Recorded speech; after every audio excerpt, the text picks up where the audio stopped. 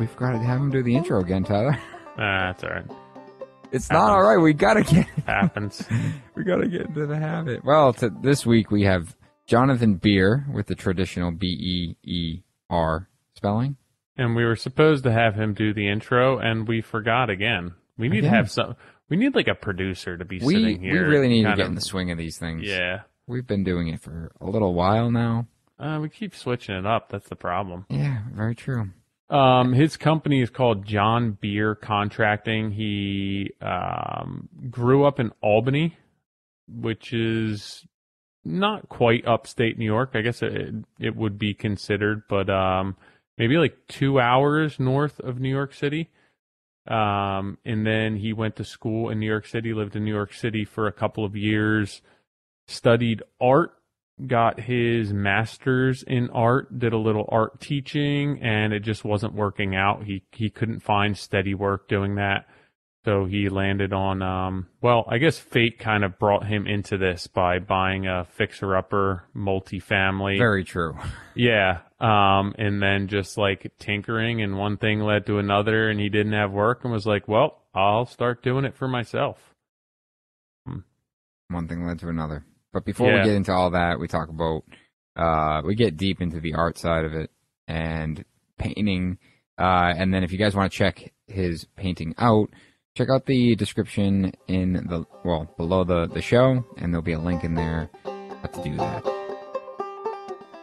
Welcome to the podcast, John. Whoa, that was very loud.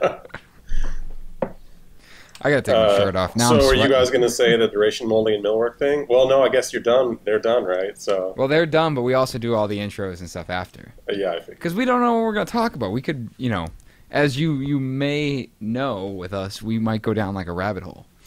So what's up, man? You are what, year 5 of owning a small business? Is that right? Yeah.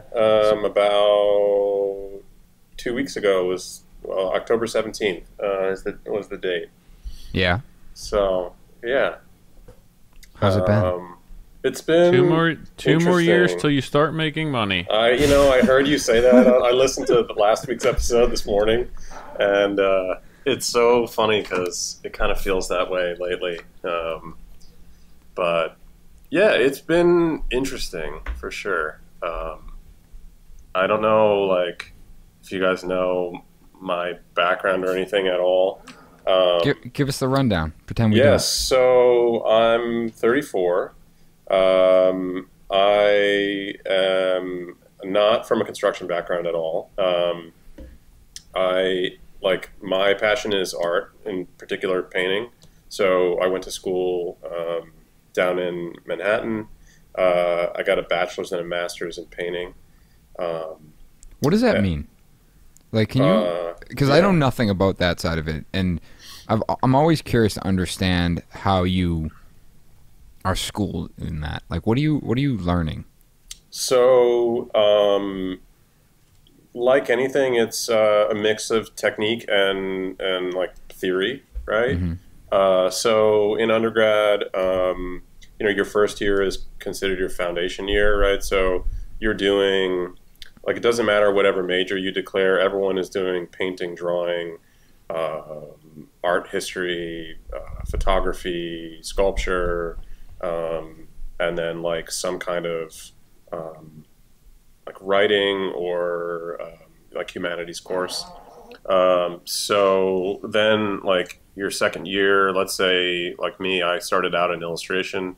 Then you start working on more specific classes that are tailored to your major. And a lot of it is actual producing artwork, and kind of drilling down on certain skills and developing them more. And then, with the idea that by your 4th year, when you're getting into a thesis level project, that you have some sense of what you like and maybe what you want to explore with your work. And so I started out in illustration. As a kid, I wanted to love comic books, wanted to draw comics. Is illustration a broad term, or is that a very narrow focus? I'd say it's pretty broad.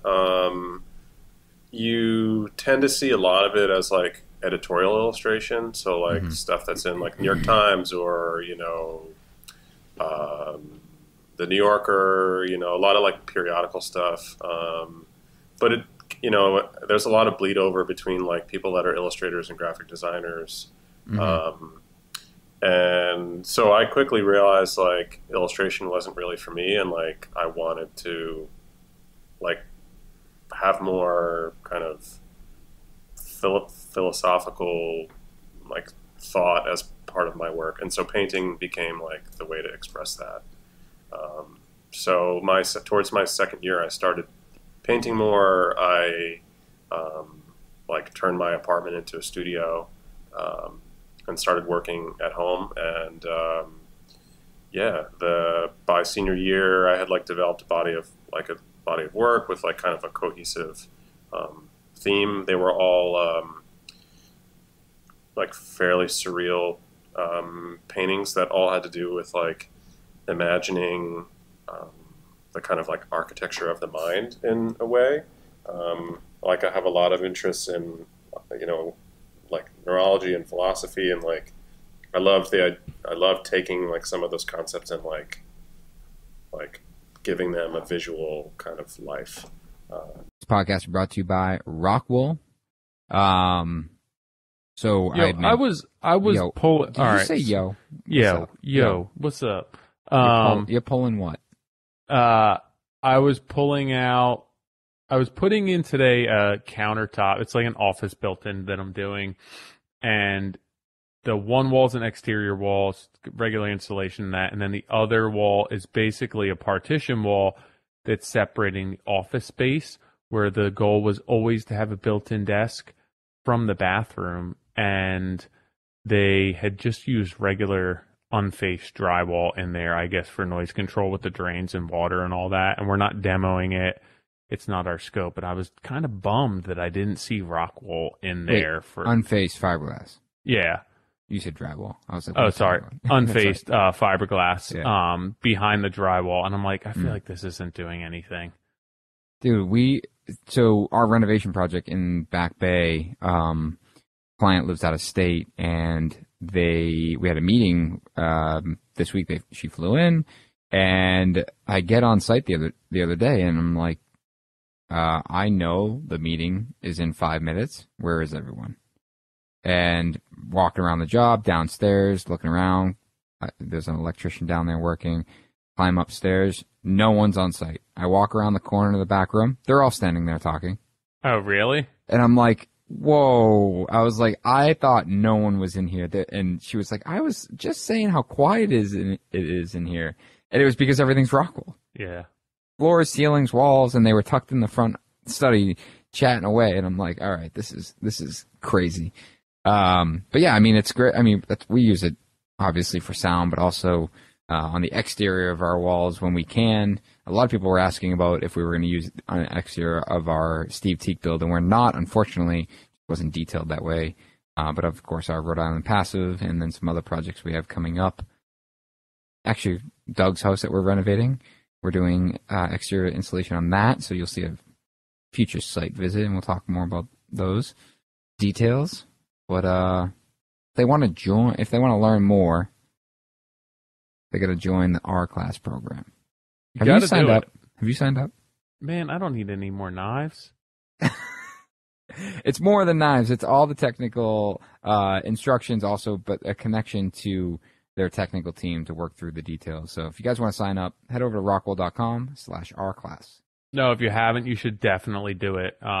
Like Nick said, it's going to give you access to a lot of information and people who are going to be able to answer any questions that you have and point you in the right direction to ensure that your installations are kind of tightened up and buttoned up in the way that they're intended to be as per their spec. So definitely do it. So I'm going to do it. I'm going to botch this, right? But are you saying that you're like a painting is almost like a visual of like the neuroreceptors in my brain? Oh, well, I mean, 100%. Like that would be definitely a way to describe it. Okay. Whether I don't even know what a neuroreceptor looks like. I just was like, I know this is a term. whether you're expressing, like whether the painting is expressing your idea, like it's also, the painting is a picture, but it's also like a recording of your neural impulse in a weird way. Like you could draw a philosophical parallel to that too. When you say it was cohesive, so I have so many questions about painting because I find it so super interesting. When you say it was cohesive, was that something that you went into, like you make you turn your room into your studio? Did you say I have to be cohesive with piece after piece, or did that just naturally develop? It kind of developed on its own. I mean, I can show you like some images of what that early work looked like. I mean, yeah, it would be awesome to see. We don't have to do it right this second. Okay, yeah. So it will help give you some context. I'll send you some images. Okay. But yeah, so like I would develop one idea, like, so here's a good example. So I made a couple paintings based off of this sort of neurological idea that when you go to sleep at night and you're dreaming, all of the short-term memory that you've like laid down during the day kind of detaches itself and reorganizes itself into longer term memory. And so like that idea that like at night things came apart to be put back together was like, it's a very visual, like interesting visual kind of concept. So I had done a couple of paintings of like these cities at night where they've like totally like released themselves from the ground and the roads are like up in the air and like tangled and kind of coming apart. And so like the work was about a lot of things like that. So what was your end goal with painting? That's what always. No end goal. This is so I listened to the episode where you talk about art a lot, Nick, the latest one, and I'm like so interested to like get into this a little bit. Let's beat the hell out of this conversation. I mean it because I think it's super interesting. I want to, as you started describing that painting, I'm trying to figure out how to politely ask this, but like when you describe it, I'm only imagining people listening to this. Oh, that guy's on drugs. He's on acid. Like he's tripping and he's just like painting in his mind. But I'm not going to ask you if you're on drugs necessarily. No, definitely. I mean, nothing's off the table either. But is that? I guess the. Listen, I didn't do drugs growing up. Like it never was of interest to me. Same. But what was always an interest was the fact that like people had this opportunity to explore the part of imagination that I never will. And when you're explaining like these short-term thoughts or memories throughout the day, that when you go to sleep they all reorganize themselves and you wake up and like stuff's in, like that's wild to imagine. And it's so, I don't know. I'm not really sure how to feel about it. It's just super interesting. And then to take that to a level where it's like, hey, that's not only a thought in my mind, but I'm going to actually paint it. Yeah. And then when someone looks at it, they can, decipher it any way they want. But then they turn to you and say, John, walk me through this. You're like, oh, well, these are your short-term memories. And when you go to sleep, they're someone could look at you and be like, dude, you're tapped. like you're way out there, but that's what is so amazing about art. Because that there's no, it doesn't have to be truth. It doesn't have to be fiction. It's strictly just like a expression. Thought. Yeah, an expression. Pure expression. Yeah. So like I got there, like I was interested in reading about this stuff, and like I remember reading that and being like, wow, this is like incredible that our brains do that, and that we also know that about the brain, right? So you studied that and found that we actually like our brain. Yeah, you read it and you realize that our brain actually does this like organization of thoughts when we go to sleep, and you took that to a visual, right? And this was like pre-inception, so like everyone got a sense of like how everyone got a good idea of like how I thought about these things once the movie Inception came out, and like when like the like world starts to like saw it. fold together. There's a lot of visual stuff in that movie that for me, I was like, oh man, this is really close to like how I'm thinking about some of these things. But yeah, so that was like my first body of work, was like all based around those ideas about how our brain works, and you know, if you imagined that as a landscape, what it would look like. Did you ever show your work? Yeah, I still do. Do you still paint? Yeah, I have a studio in my basement, and I'm actually building. My first ever ground up build is my new shop and studio, and it'll be the first painting studio I have that's above ground, which is really exciting. That's going to be a whole new world. Yeah. It's a 30 by 50 building, so it'll be pretty big. Oh, that's big. Yeah. Yeah. 14-foot ceilings. Yeah. So what about from the business perspective? You went into this because you were interested in art. You end up in this painting world and expressing through paint. Was there ever a thought of making it a business? Oh, sure. I mean, you're sort of groomed, you're groomed for that in art school now. It's very like, art schools are really a big business funnel. And so illustration is very commercial from the outset, right? So it's like all about working for clients. The like plastic arts, painting, sculpture, photography, whatever, video. Your main avenue towards income is like through a gallery, is really like the common way now. So typically the arrangement is like I have a gallery I work with down in Southampton. So we put a solo show on together like once every 2 years. He includes my work in group shows. He sells directly from the gallery to his clients, and does marketing and all this stuff. And in exchange, when he sells a painting, he takes a 50% commission. So that's like the kind of main avenue for sales in the art world, or in 2D art.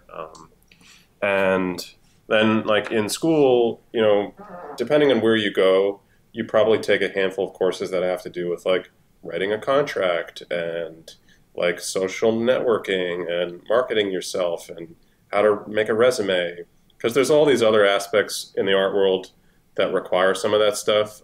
There are residencies where, let's say you work with like textiles, and you want to go somewhere where there's like a rich history of textile making, and you find like an art institution that offers a residency. So you would like basically write an artist statement and say like, this is why I think this place is important to my work. I want to come here and like learn about it and make some work on site. And the better residencies have a stipend, and so like you either get paid for your time to be there, they provide you a studio, sometimes both.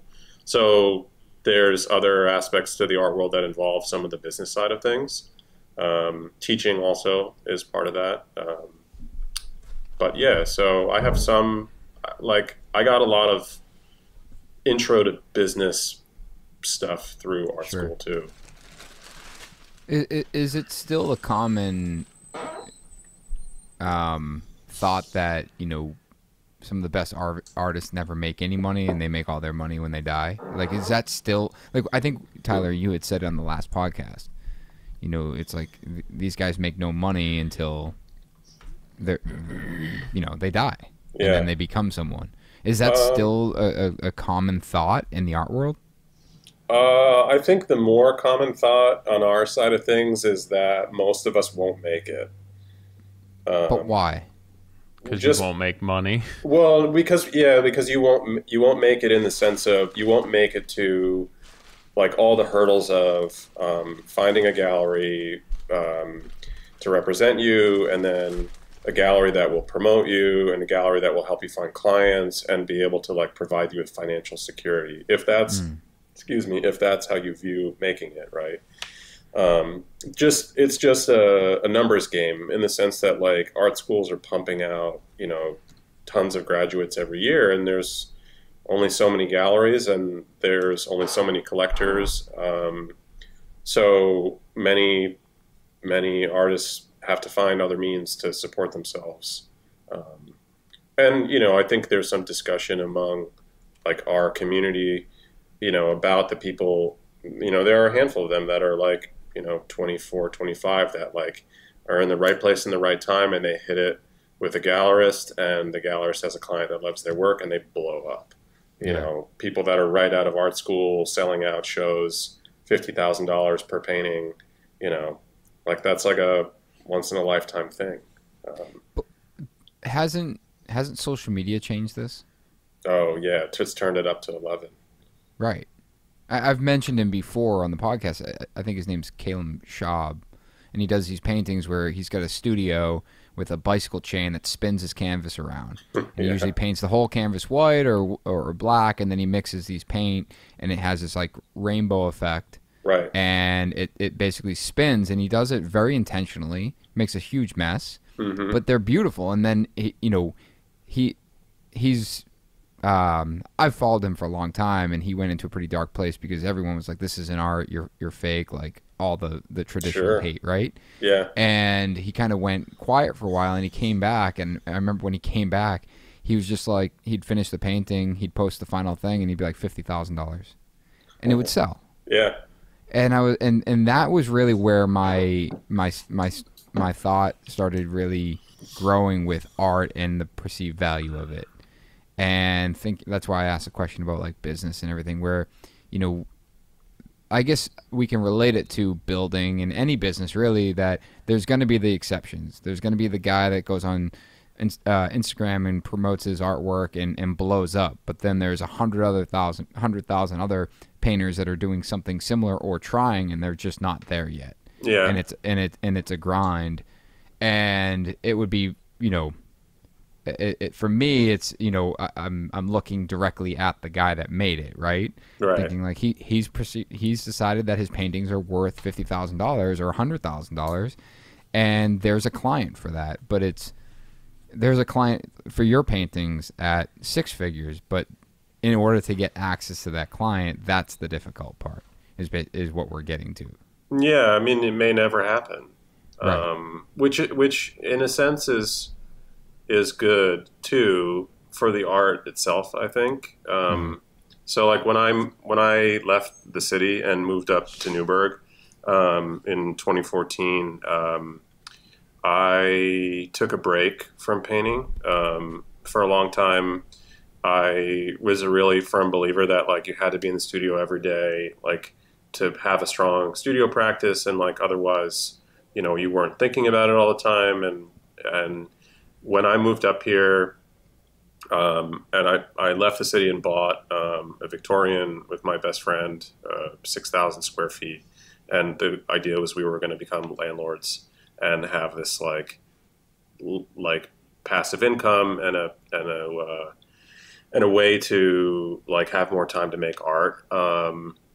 And so I moved up here and started working on the house, and it forced me into a place where like I didn't have a studio. Like the basement was disgusting. We hadn't done anything down there yet. And so I took a break for like a year, and it was so refreshing.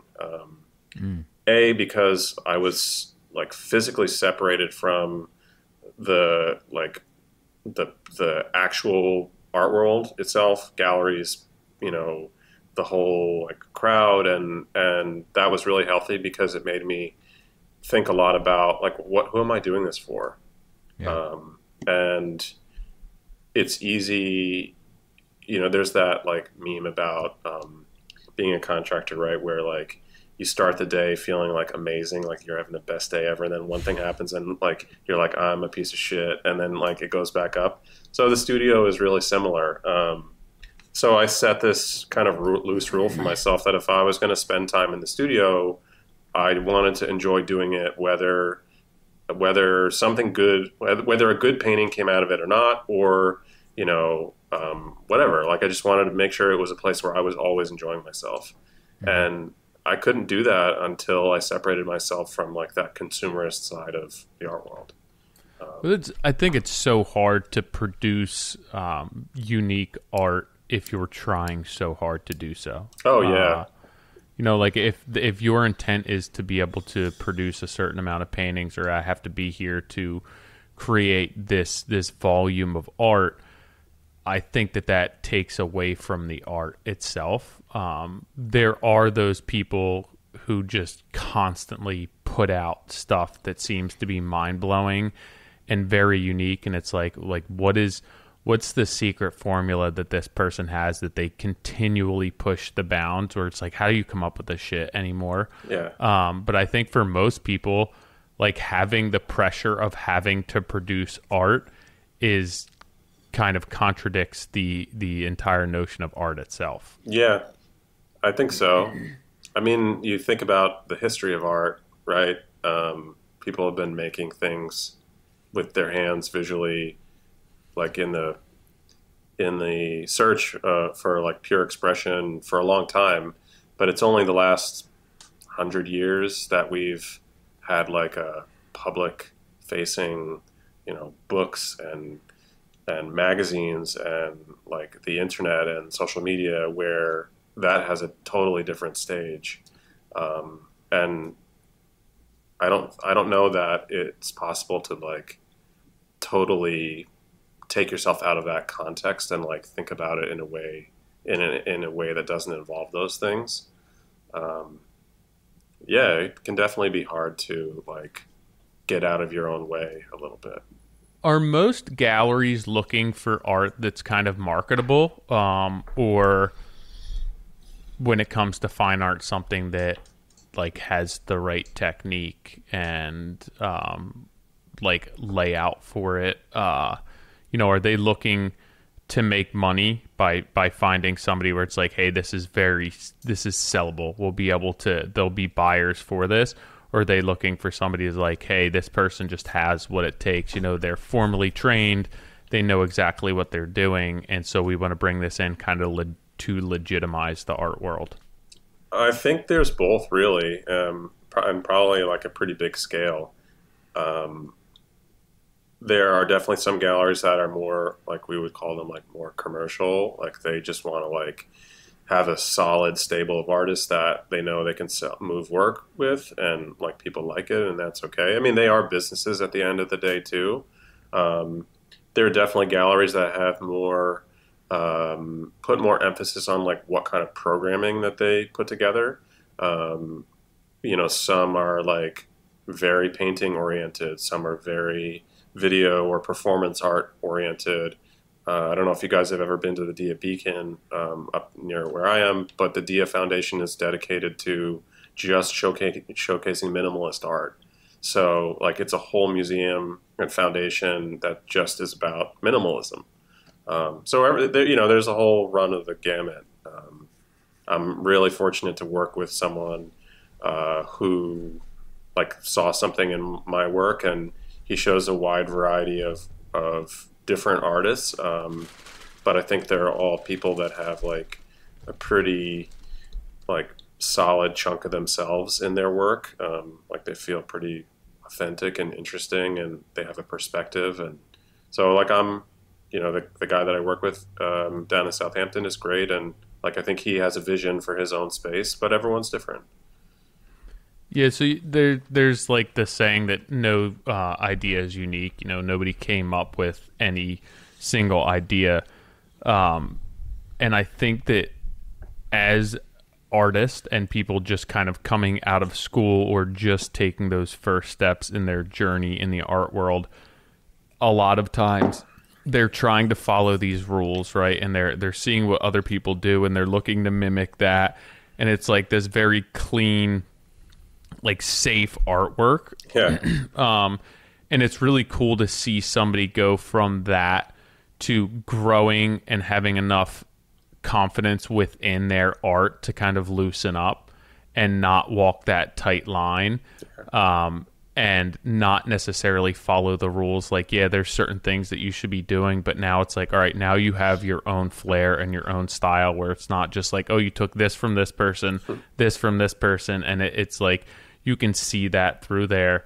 And I think of it a lot with tattooers, where it's like early in their career they want to produce like perfect tattoos, and as they kind of grow in their career and realize, hey, it doesn't have to be perfect, right? It's art. It's not meant to be perfect. It can have some personality. It can have some imperfections in there and loosen up a little, and it's not so rigid. And like, to me, that's kind of when you can see that person's style and what, you know, they can contribute to the art world, which is, I guess, coming out of art school, like, it would be really hard to try and find a career based on like formal training that you had in art world, when art is not supposed to be that formal.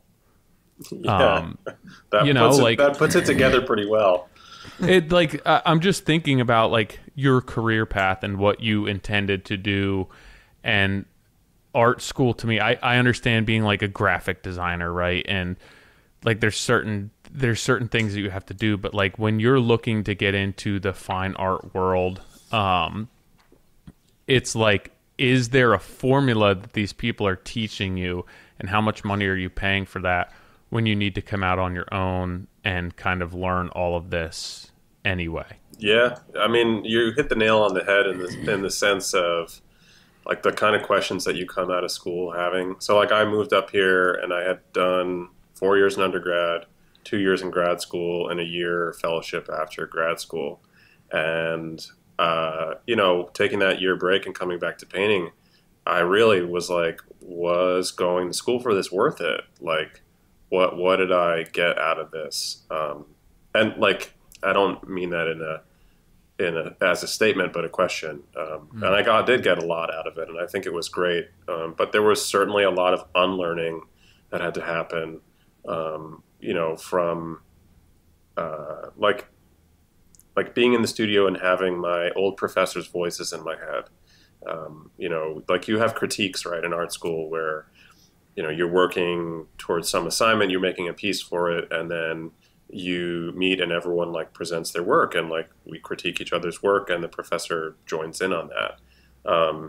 And sometimes like that could be really hard, at which most of the time the hard crits were the good ones, because you left with this new perspective about something that you made, that took something inside you to make, and now you had to like go deal with that.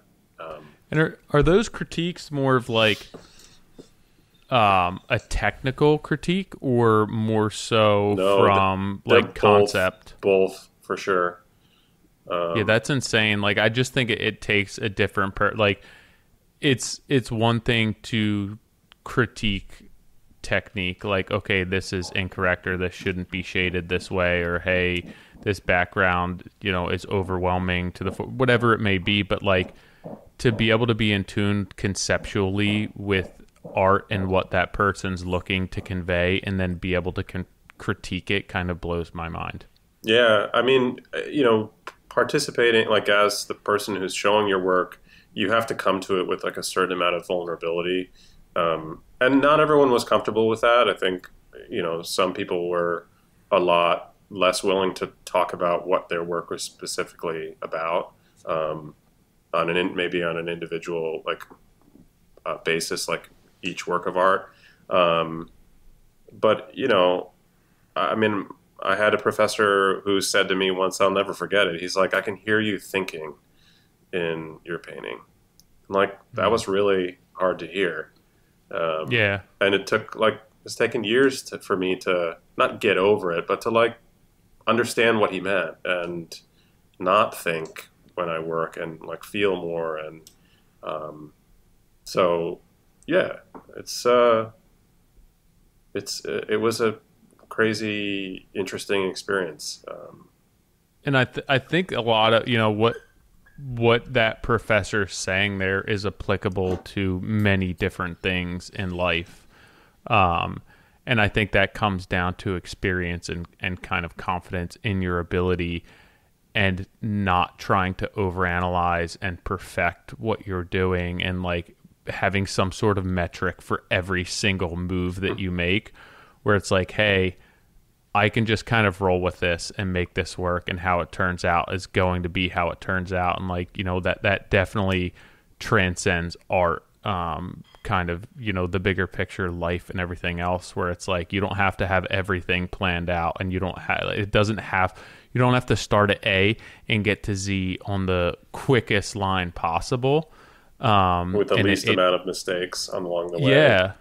And like that's what it's really cool if you find like a newly blossoming artist and you kind of are intrigued with their artwork and you watch them come into their own, like I was saying before, because like you like their style and you like what they're doing, and then you follow them along, and that journey, they change so much, because like what they were when they first started is not necessarily who they are. Like it's everything that everyone told them to do and everything that they saw everyone else do.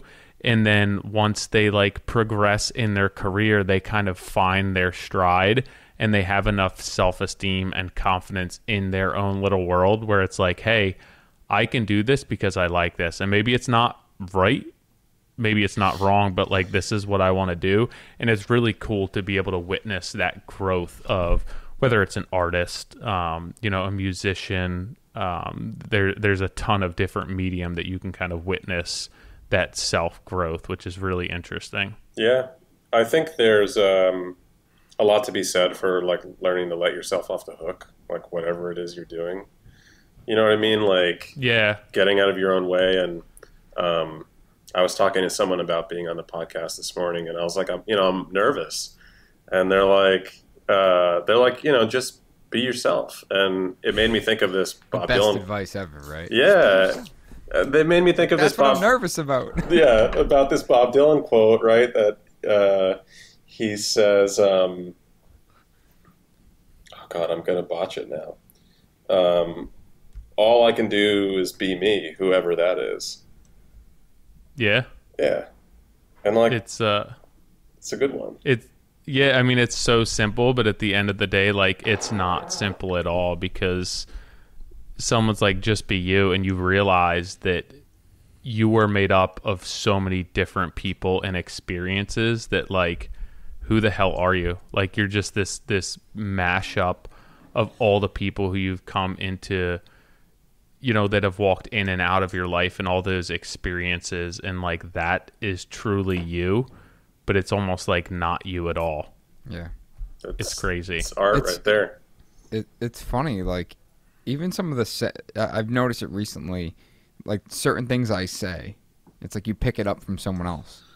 It's yeah. Like, oh, you know, for I actually don't know where this came from, but we were away a couple weeks ago, and somehow every time someone asked a question, rather than saying no or no, it was negative. And it just stuck with, it has stuck with me. And every time someone asks, I'm just negative. And I'm like, why am I saying? And it's like you say, Tyler, it's like this mashup of just who I'm around, who you're with, what you're consuming, and you're like evolving into the version of your current self. Yeah. It's like when I said cheers on the podcast like last year, and you're like, oh, what, you stole that? I'm like, no, everyone keeps saying cheers to me, so I'm saying cheers back. Which, like, it's probably why so many artists end up isolating themselves, and like, you know, they're like, I don't want any input. Like, I want to dig deep and see who I really am and what's inside of me, without kind of the rest of the world influencing those thoughts. Yeah, just leave me alone so I can cut my ear off. Yeah, man. So, are your parents artists? No, not really. I mean, the short answer is no. My dad is a retired ophthalmologist, an eye surgeon, and he was like, he's artistically inclined for sure. I remember growing up, he told me he either wanted to be a sculptor, a physicist, or a doctor. So the doctor thing worked out. And my mom was a nurse. So my grandma on both sides, though, are painters. So it goes back, I think, to them. So what did your parents have to say when you kind of decided to go that route? 100% supportive. I'm super lucky to be able to say that. But it was like no question, and it was no question for me that was what I wanted to do. It was more of like, okay, what's it going to look like, in 4 or 5 years? See, that's what sucks so much about it, though, because like you're going to college, right? You're at some level, if not majority of that level, you're looking for what that return's going to be. Like, what are you going to do when you're done college? What type of career can you make out of this? And when you're looking to kind of go down the artistic road, like those are the wrong questions to be asking. Which makes it really difficult because like you're looking to go into a career where you want self-expression and you want to dig deep and philosophically find out what all of this means. And in the background, you're like, well, I also have to make a career out of this. Like I have to make money, which is really tough. I wanted to teach, which was like what my trajectory was after school. I really wanted to teach college, like art at the college level. And I started too, actually, in Jersey. I taught at Montclair State. Why did you want to teach? I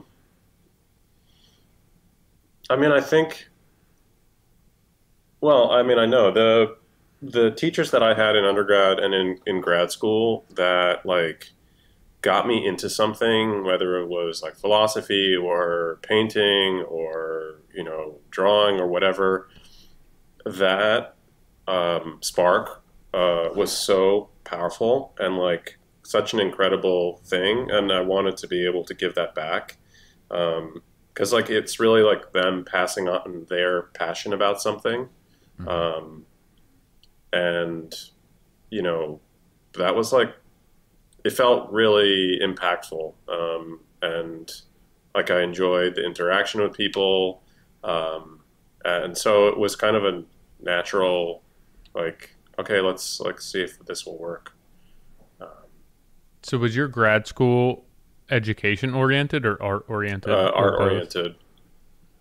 Yeah. So what did you have to do to be able to teach college level art afterwards?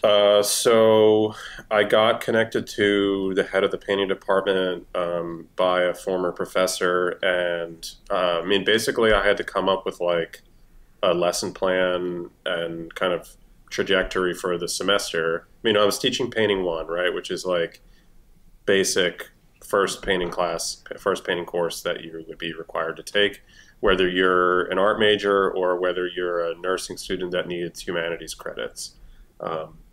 So I just had to put those together. We had a couple of people from my graduating class that were also brought on as adjuncts in the same department. So we kind of collaborated on, like, maybe we try this, maybe we show them this. So it was like, it was a formal like lesson plan and a curriculum essentially, and sort of like, what were our goals for the semester? What were we trying to get students to be able to complete, like, painting a still life in perspective and understanding concepts of like light and dark and, color temperature and stuff like that. So it was, there was some planning and stuff. And how long did you do that for? So I ended up only teaching for a semester. In school you have like a registration book where you can like pick your classes. So because of some kind of clerical error, my class ended up being in the very back of the book. None of my students saw it. So my class didn't fill, and like suddenly I didn't have like another semester class waiting for me. So there was like nothing my department head could really do about that. So it was like a kind of exciting like start, and then depressing like quick And so it wasn't like the, hey, I tried this and it just turned out not to be what I wanted, so I went a different path. It was. You enjoyed it though? I loved it. It was hard. I mean, it was really way harder than I thought it was going to be. So why not try somewhere else? Or I did. Yeah. I applied to every teaching program in a 100-mile radius of New York City. Wow. After that, and didn't get a single call back. How come? Some cases probably was experience. Most schools want, and this is so ridiculous, 5 years of teaching experience after you get your MFA, which is like, how are you supposed to get that if you don't hire people that are fresh out of grad school? Right. And then I think the rest was just they're all inundated with applications. Yeah. And the people that have some kind of connection, like I had at Montclair, will probably go first. Yeah, I mean, that gets rid of and kind of sorts out that 5-year experience thing. Mm-hmm. Like when it's somebody you know, Mm-hmm. they make an exception to that because realistically, like otherwise there's no entry level positions. Right. And yeah, and like there's zero job security if you're starting out at that level. You're an adjunct, like no, benefits, no job security. Previously, I think in academia, you could maybe hope for tenure one day, but now, like when a tenured professor retires, a lot of schools retire the tenure. So, like, there's no chance of you getting like a kind of a pension or anything like that after staying for a certain number of years. So, did you end up having any of those experiences that you kind of found so valuable with your own professors, with any of your students? Yeah. A handful of them were, so my class was mostly like business, finance, some nursing students, and like 2 or 3 actual art students. Yeah. And the art students were good because they were like a little more self-sufficient. Like they kind of got it. They had developed more of a skill set. But like, teaching a student at like 18 who had never picked up a paintbrush before and showing them how to take like a still life that's sitting in front of them and create an image of that in 3 dimensions, with 3-dimensional space on their canvas, like blew their mind. Yeah. Nick, did you ever take any interesting, I remember when I was out at CU Boulder, I don't even know how or why. I guess I needed a credit and schedule-wise I ended up taking like an intro to theater class. And I thought it was going to be like super easy. And I remember I went in and bombed the first test because I was like, how hard is this going to be? And then it's just, my mind doesn't work in that way. So it's one of those classes where I had to like try really hard because it didn't come naturally to me. And I was so bummed because I thought it was going to just be like a cakewalk. And it was not at all. So what did you learn in that? Yeah. I don't even remember, to be honest. Like, I was a science major, so I had so many science courses that were like heavily math based and like very polarizingly like yes or no. There was no gray area. And I just remember in that class, like just struggling to conceptually understand everything that was going on, because in my academic career, I always was successful because there was like a right and a wrong answer. And I didn't have to hypothesize or, like reason. It was like, this is right, this is wrong. So I could memorize formulas. Like I can make sense of the math and the science. And that's just kind of the way my brain operates. But then when you put me in this class where it's not graded that way, I was just like, I was a fish out of water. I was very uncomfortable. How about you, Nick? I don't remember what I learned at all. I didn't take very many interesting ones. I feel like I skated through college in the sense that I just took what I needed. I've told this before, but in my entire college career, like I wrote one paper ever. And it just was like none of my classes required it. And there was one paper I had to write, and it was like a breeze because it was something I had, like I knew like I knew a lot about. But I did take an intro to public speaking because I knew I sucked at public speaking and I wanted to be better at it.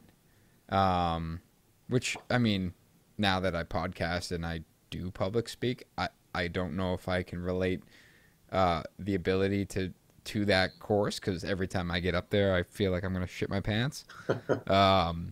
But yeah, there was one class that was, I remember taking it and I needed a filler. But I just have no idea what it was because I left the first day. I sat down, I listened to this guy talk, and I was like, I don't understand a single thing he said. And he was also kind of arrogant, so I just got up and I had left. Probably an art class. It wasn't art. I want to say it was like economics or something, or like something. I want to say it was something in finance. But I just remember him just being so arrogant. And at the end of the class, I asked him to sign. We had these like slips to like leave a class. Right. And he goes, "Why am I signing this?" I'm like, "Because I'm not interested in your class." And he's like, "Fair enough. See you later." Yeah, I don't know. I wish I had spent more time in art. School for me was always so calculated. Like every class I took was calculated with the understanding like that I wanted to build. I wanted to be a carpenter. And looking back, I'm not going to, like, I don't regret going to school or college or anything like that, but I've asked the same question where it's like, did this really help me get to where I am today? And the education itself, maybe not, but the path in which that education took me, yes, obviously I can directly relate to where I ended up. But, if I were to do it again, I think I would have spent more time exploring other things and not being so rigid. I mean, I was rigid about being a carpenter since I was in elementary school. It was just always what I wanted to do. And I mean, I'm not even a carpenter anymore at all. Like, I haven't picked up a hammer in, according to the YouTube comments, I think ever, but it's just, I don't know. I guess that's why I'm so interested in art. So let me, the other side of the art, I did a lot of extracurricular art schooling, like outside of regular school. So I was in an art program from the time I was in elementary school all the way through probably high school. And it wasn't anything beyond, it was really just like, from like 5 o'clock till 7 o'clock at night, they would teach you how to draw or color pencil or paint, like, and then you just, whatever you want to do. You want to do pencil, you do pencil. You want to do pen and ink, you can do pen and ink. But I just always loved drawing. I always really wanted to paint. And I had pulled out a couple canvases and tried to paint, but I could never finish it. Where pencil and pen and ink, that was always something I would just keep going. And I would always finish it. And I don't know why I ever stopped doing it. But every once in a while, I'm sitting here thinking about the other night I was doing watercolors with my kids, and I literally put my kids to bed, and I came back downstairs and I poured a glass of wine and I finished it. And I mean, it's like a troll, like a picture of a troll tree, but it's like, and it's line drawing like out of a coloring book. And I sat there and I finished it, and my wife's like, "What are you doing?" I'm like, "This is like I'm in the zone right now." And she's like, you're. She took a picture of it. I'm like, I hope you show all your friends that. That looks cool. That's awesome. But it reminded me, like, in that moment, I was like, I used to really appreciate it. It's one of those things. Tyler, you've asked the question before, where it's like, what hobby have you been able to do? Like, dirt biking is for you, right? And years ago, like when Jon was on the podcast, he asked, like, what hobbies do you have? And everything is so everything is so calculated. Everything is so, how do I move my life forward? How do I make more money? How do I buy a bigger house? How do I, like, all of these things. And when I painted that watercolor picture, I'm gonna have to take a picture of this. I hope it's. I want to see it. I hope it's still on the fridge. I say it was never on the fridge. I think it's sitting on top of the fridge. But in that moment, I realized this is the one thing I used to do where I would actually let go. And I wasn't thinking about work. I wasn't thinking about money, making, like, it was just trolls. It was just troll trees. Just troll trees. Let me ask you this. Do you ever draw for clients? Like, especially now that you're thinking about, like, some of your projects that you've described, the way that you want to form spaces and have... So I'm really bad at space. Like, I can't do a floor plan. I'm not good at, like, that's just not my, even like the massing of the house is very difficult for me. Mm-hmm. But when it comes to the detail, then that's my jam. I'll pull out my iPad and I'll sketch and like I'll work through like those minor details. And it's something that I've always thought about, you know, because I do like that part of it. I do like drawing. I do like designing. I like working through those details. But the bigger picture is always really difficult for me. Where it's, you know, for example, like we're going to be renovating our house. I hired an architect to do the project. And when they put it on the paper, yeah, it all makes sense. Like, could I have figured it out? Maybe. But I would have struggled to really, like, understand what, you know, all those pieces together. But you give me that and then say, all right, now go work on the skylight detail. Yeah, I'll massage that until it's perfect. So it's, when you ask, like, if I draw for clients, it's, I don't. I just don't. It's more so. It's more internal and it's more for my team and working through creative. Like, I'm thinking about earlier. I walked through the cabinet shop and Ian is sanding these integrated door handles. So it's MDF, and when you cut into that MDF, it's usually raw MDF. You glue it with this water glue mixture, seal up the MDF, and then you have to sand it. We've been doing a lot of these doors. And I said, you know, every time I walk by, I think of how much your fingers must hurt. And he goes, yeah. And, like, you know, no shit. Like, you know, I've been doing this for, like, 6 months now. Like, all we're doing is... I'm like... And so that, to me, like, that right there, all right, let's draw up a tool. Let's figure that out. Like, let's figure... Like, that's, like, the artist side of... The artistic side of it. It's like, there's got to be a solution. And also a very practical one. Mm. Where it's like, what if we designed a sander that, like, fit into that and standardized the groove, and every groove is the same, so now you just need, like, this disc that goes in there. It's 150 grit, spins at a slow speed, and it's prepped for paint. He's like, yeah, that would be cool. I'm like, let's do it. You know? And so it's like those little, it's when it's hyper-focus is really interesting to me. And I think that's where, you know, going back to, like, the pen and ink, you know, I drew this...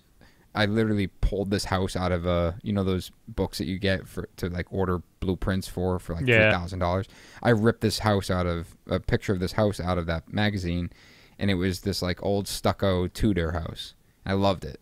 I was like, I'm gonna draw this, and I drew the whole thing, and it had this oak tree in front, and I drew every leaf, like every single leaf, and it ended up winning an award when I was in like middle school, which is super cool, but.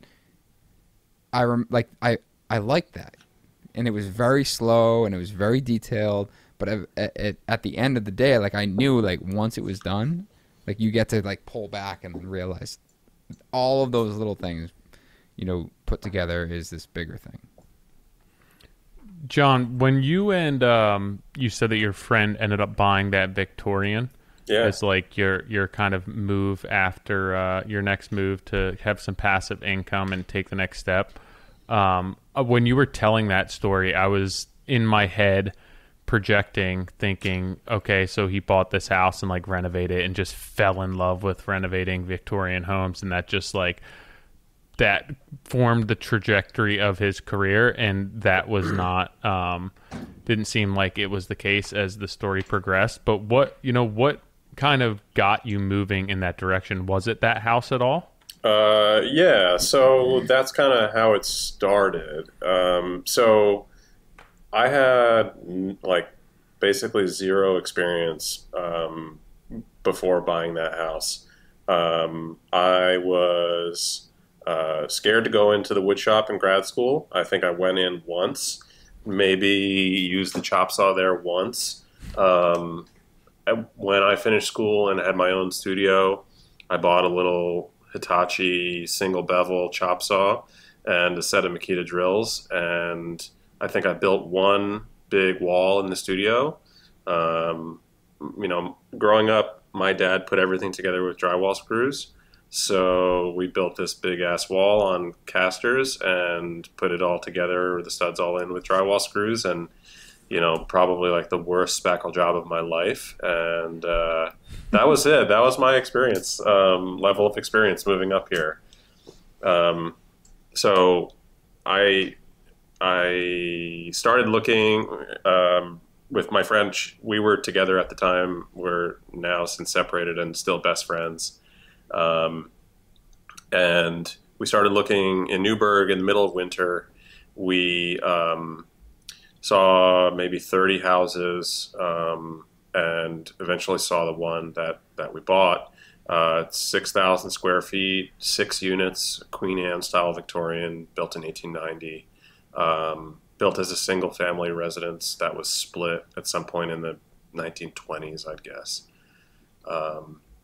And partially occupied. One owner had a lot of good repairs done to it. And so we made it happen. We moved in July. The hottest day of the year, I remember, is like 104. We were super late getting out of the city and getting up here. And by the time we arrived, the movers on this end had just disappeared. We got here, started moving our stuff in. I remember going to sleep that night and laying down and feeling like the whole weight of the house on my chest and being like, what did I get myself into? I have no clue, what to do. So to like make it sort of a long story short, we ended up splitting up, stayed best friends. We ended up buying another building together. We have 10 rental units together. We're partners, business partners, and we've renovated all the units, learned a ton along the way. I mean, when I say no experience, like I was filling nail holes in trim with spackle, like joint compound. Like it was bad. I mean, it works, but go ahead. Right, yeah. So eventually college days, we used to fill them with toothpaste. Oh, man. That's awful. In the wall, you hang over the pictures in the dorm room, and then you got to fill all the holes at the end of the year. It works. You just can't sand it, right? Right. As long as it's white toothpaste. Yeah, right. Crest doesn't really do listening. it. So eventually, I needed a job. I needed money.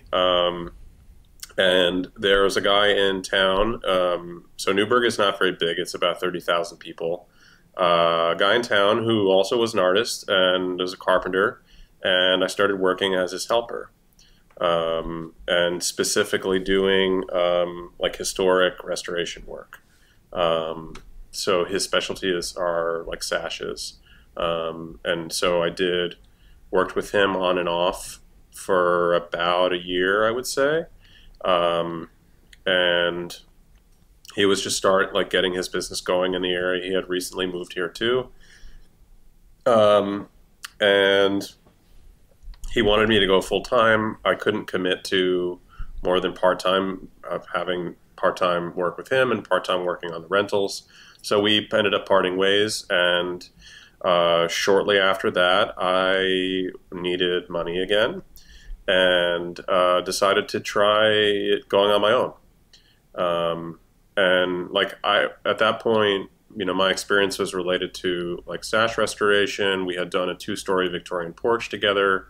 And I had done, art repairs on our buildings. So I started off doing a lot of plaster repair, and a lot of like basic trim, remember my first trim job was for a client who had all that like nice 70s fake wood paneling. They had ripped it out of their living room, which was like 1920s, and it had a flat stock with a bead on it on the top. So that was the first job I learned how to cope inside corners. And it just kind of grew from there. Early on, like I was on Instagram, and I didn't have a big like people didn't know who I was. They didn't know what I was doing. So I used to go on, and this sounds crazy to think about. It's a total art school, like art world move. I went on Instagram and looked up the Newburgh and like Beacon hashtags, which are like, I live in Newburgh, Beacon is across the river. And I would go scroll through and find a post of someone sharing. Sorry, go ahead. Typically, basic trim and Victorians are not going hand in hand, but why did you choose Newburgh before we go much further, just out of curiosity? So I had heard about Newburgh from a gallery director friend. He was like, hey, we have this artist, Ryan. He just bought a building in Newburgh. It's so big that he has a whole floor for painting and a whole floor for drawing and a whole floor for sculpture. And they're literally, I'm quoting him, abandoned mansions laying on the side of the road. And so you were like, sold. I was like, all right, let's start looking. And he wasn't wrong. Newburgh in 2014 was very different than it is now. Sorry, that's my cat food feeder going off. Automatic cat food feeder? Yeah. Amazing. And it's me saying oi like Roy Kent from Ted Lasso. It's amazing. So, yeah. So, like, for instance, people are going to, like, think this is crazy. The 6,000 square foot Victorian we bought for $165K. Yeah, that's pretty crazy. Mm-hmm. And it wasn't a shell. Like, it was, 3 occupied rentals in it. Yeah, the house that I did the first, that first trim job in, was like a 1920s, like sort of craftsman-y kind of house. It was the first time I ordered a custom, like a trim ordered with a custom knife, or not a custom knife. They already obviously had a beaded flat stock knife, but, it was like the first time working with that lumberyard, I remember, and like getting it milled, and it was awesome. It was like solid poplar, and like I think I spent, I don't know, maybe 3 days trimming baseboard in 2.5 rooms. Sounds like me. Yeah, and it was awesome. And like from there, I was saying like I started to cold. Like I was looking on Instagram, looking at the Newburgh and Beacon hashtags, and I'd find someone that was doing a renovation and send them a DM and say, hey, like, I'm a new carpenter. Like, if you ever need any help, like on your job, like, shoot me a message and maybe we can work together. People start reaching back out to you. Yeah. I feel like that takes huge balls, especially when you're first starting out, unless you were just like, I really need money. I mean, I had nothing to lose.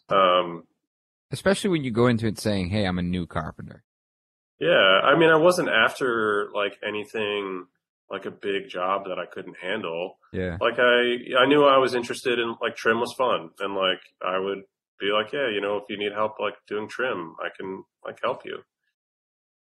I was thinking about specific to the Facebook groups the other day. We were talking about business generation, and someone had mentioned Facebook groups, how that's where all their business comes from. And I had asked, like, what do you mean? They're like, oh, I just join all the local groups and I just post every once in a while, like, hey, this is what I offer if anyone needs it. It's like, all my business comes from that. Mm-hmm. And you think about, we're flooded with stuff like on Instagram, and that's just an algorithm feeding us stuff we like. But I'm in Facebook groups based on like where I live. And if someone said, we constantly see it's like, hey, school kid out for the summer looking for some summer work. I'm like, dude, give that kid some work. Mm-hmm. Or it's like, we have a place in New Hampshire. It's like, hey, guys, I'm a fireman looking for some part-time landscape work. I'm like, great. I have a yard. I need landscape. Yeah. And it's like direct. And I think if I guess my point is I can see why that worked. Where it's like, hey, it was low risk for both of us and like a low bar for entry. mm-hmm. And yeah, it was like for every 10 or 20 messages I sent, maybe I got like one back, and I didn't need much, Yeah. but it was just to kind of get going. You don't happen to know he's not alive anymore, but he was. But there was a guy named Tom DeVita who lived in Newburgh who was an artist. Do you? Name sounds familiar, but I didn't know him personally. So he was a tattooer in New York City. Oh, yeah. Like probably 50, 60 years ago. And then he stopped tattooing. He moved to Newburgh. He was like by himself, had a bunch of cats and stuff like that. But I know a lot of people would go visit him up there. He got sick a couple years ago and died. So he was in Newburgh. Department head in illustration in undergrad was super tattooed, like neck, like every surface covered. And he would go see Tom DeVito. Yeah. He was, I think he died maybe like 2 years ago or so. Okay. He was pretty old.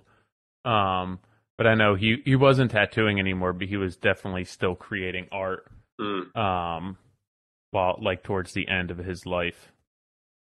That was the only person I knew who lived in Newburgh. Yeah. That's cool.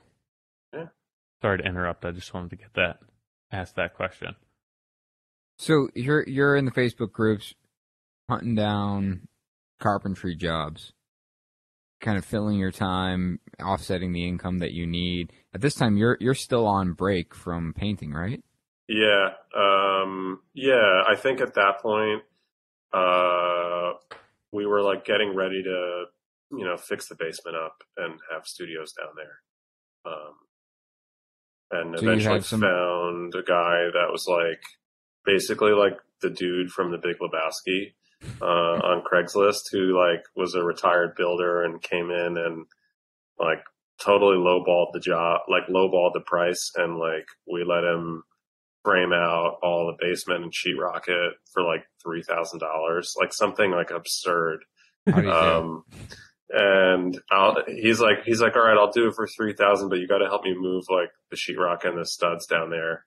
I remember this; it was like 80 sheets of sheetrock down the basement stairs, and like 300 studs that were all frozen together in the middle of the winter, like throwing them in through the basement window. But it was like $3,000. Yeah, let's do it. How'd it turn out? Nice. Yeah, fine. It was the first time I'd ever seen sheetrock nails. So like he was of the old school. And you know what? Like there's not very many nail pops. I'll tell you that. He certainly didn't glue it onto the studs. But surprising, especially since they were frozen when they went in. Yeah. I think his schedule allowed them to thaw out properly. Yeah. It's funny because when I do drywall, I still typically use nails on the perimeter because like on the perimeter, because it holds the sheet up. Like a lot of times I'm working by myself, it holds the sheet up better because it doesn't have a conical head. So like especially on ceilings, and also like all the corners and seams are getting taped, so you don't ever deal with nail pops. But they typically hold the sheet to whatever substrate better than a screw, because the screw can pull out much easier because, the shape of the head. Yeah, just like the shape of the head, the way that it goes into the drywall, it like it's out, especially if you're hanging stuff overhead by yourself. Like the flat head of the nail will just keep it up there and kind of hang off of that. But interesting. I wouldn't use them on like the center. You should post about that because I'd be curious of what. I would have never. I didn't even know that you could buy them anymore. Yeah, I mean they have two different types. They have like one that has smooth shank. It's a little bit longer, a bigger head on it. And then they have one that has like ridges, almost like a ring shank on there that has a smaller head. I like the ones with the bigger head, again, because it's like I can put a board up by myself and put like 2 nails, and it'll hold it until I can go back and screw it. Yeah. Now, when you do that, do you wear the like single cloth apron and like just a hammer in your hammer loop on your pants? Like I just really keep it. I complete the keep it image? in the room. I keep it in the room just to kind of bring back my roots, but I don't. Or you wear the overalls and just like throw it in the back pocket. Yep. I also like. I mean, I don't do enough drywall to be very proficient with like a drywall screw gun. Like a lot of times it just, and on remodels, you're working with older studs that those don't work on. Like they work fine on new construction, but a few times I've tried using like the drywall screw gun, and when it's old stuff, it's more headache than it's worth. It's probably user error as well, but it's not like my screwing of drywall is that fast that I'm giving that much up when I'm like nailing corners off. Yeah. What about you guys ever use metal corner beads? Like clips? No, like corner bead for the drywall for the outside corners. Oh, yeah. Do they nail that or screw that? It depends. Most people screw it when they do it. Yeah, a lot of people screw that too. I don't screw that because I feel like it leaves the head of the screw so far out. Yeah.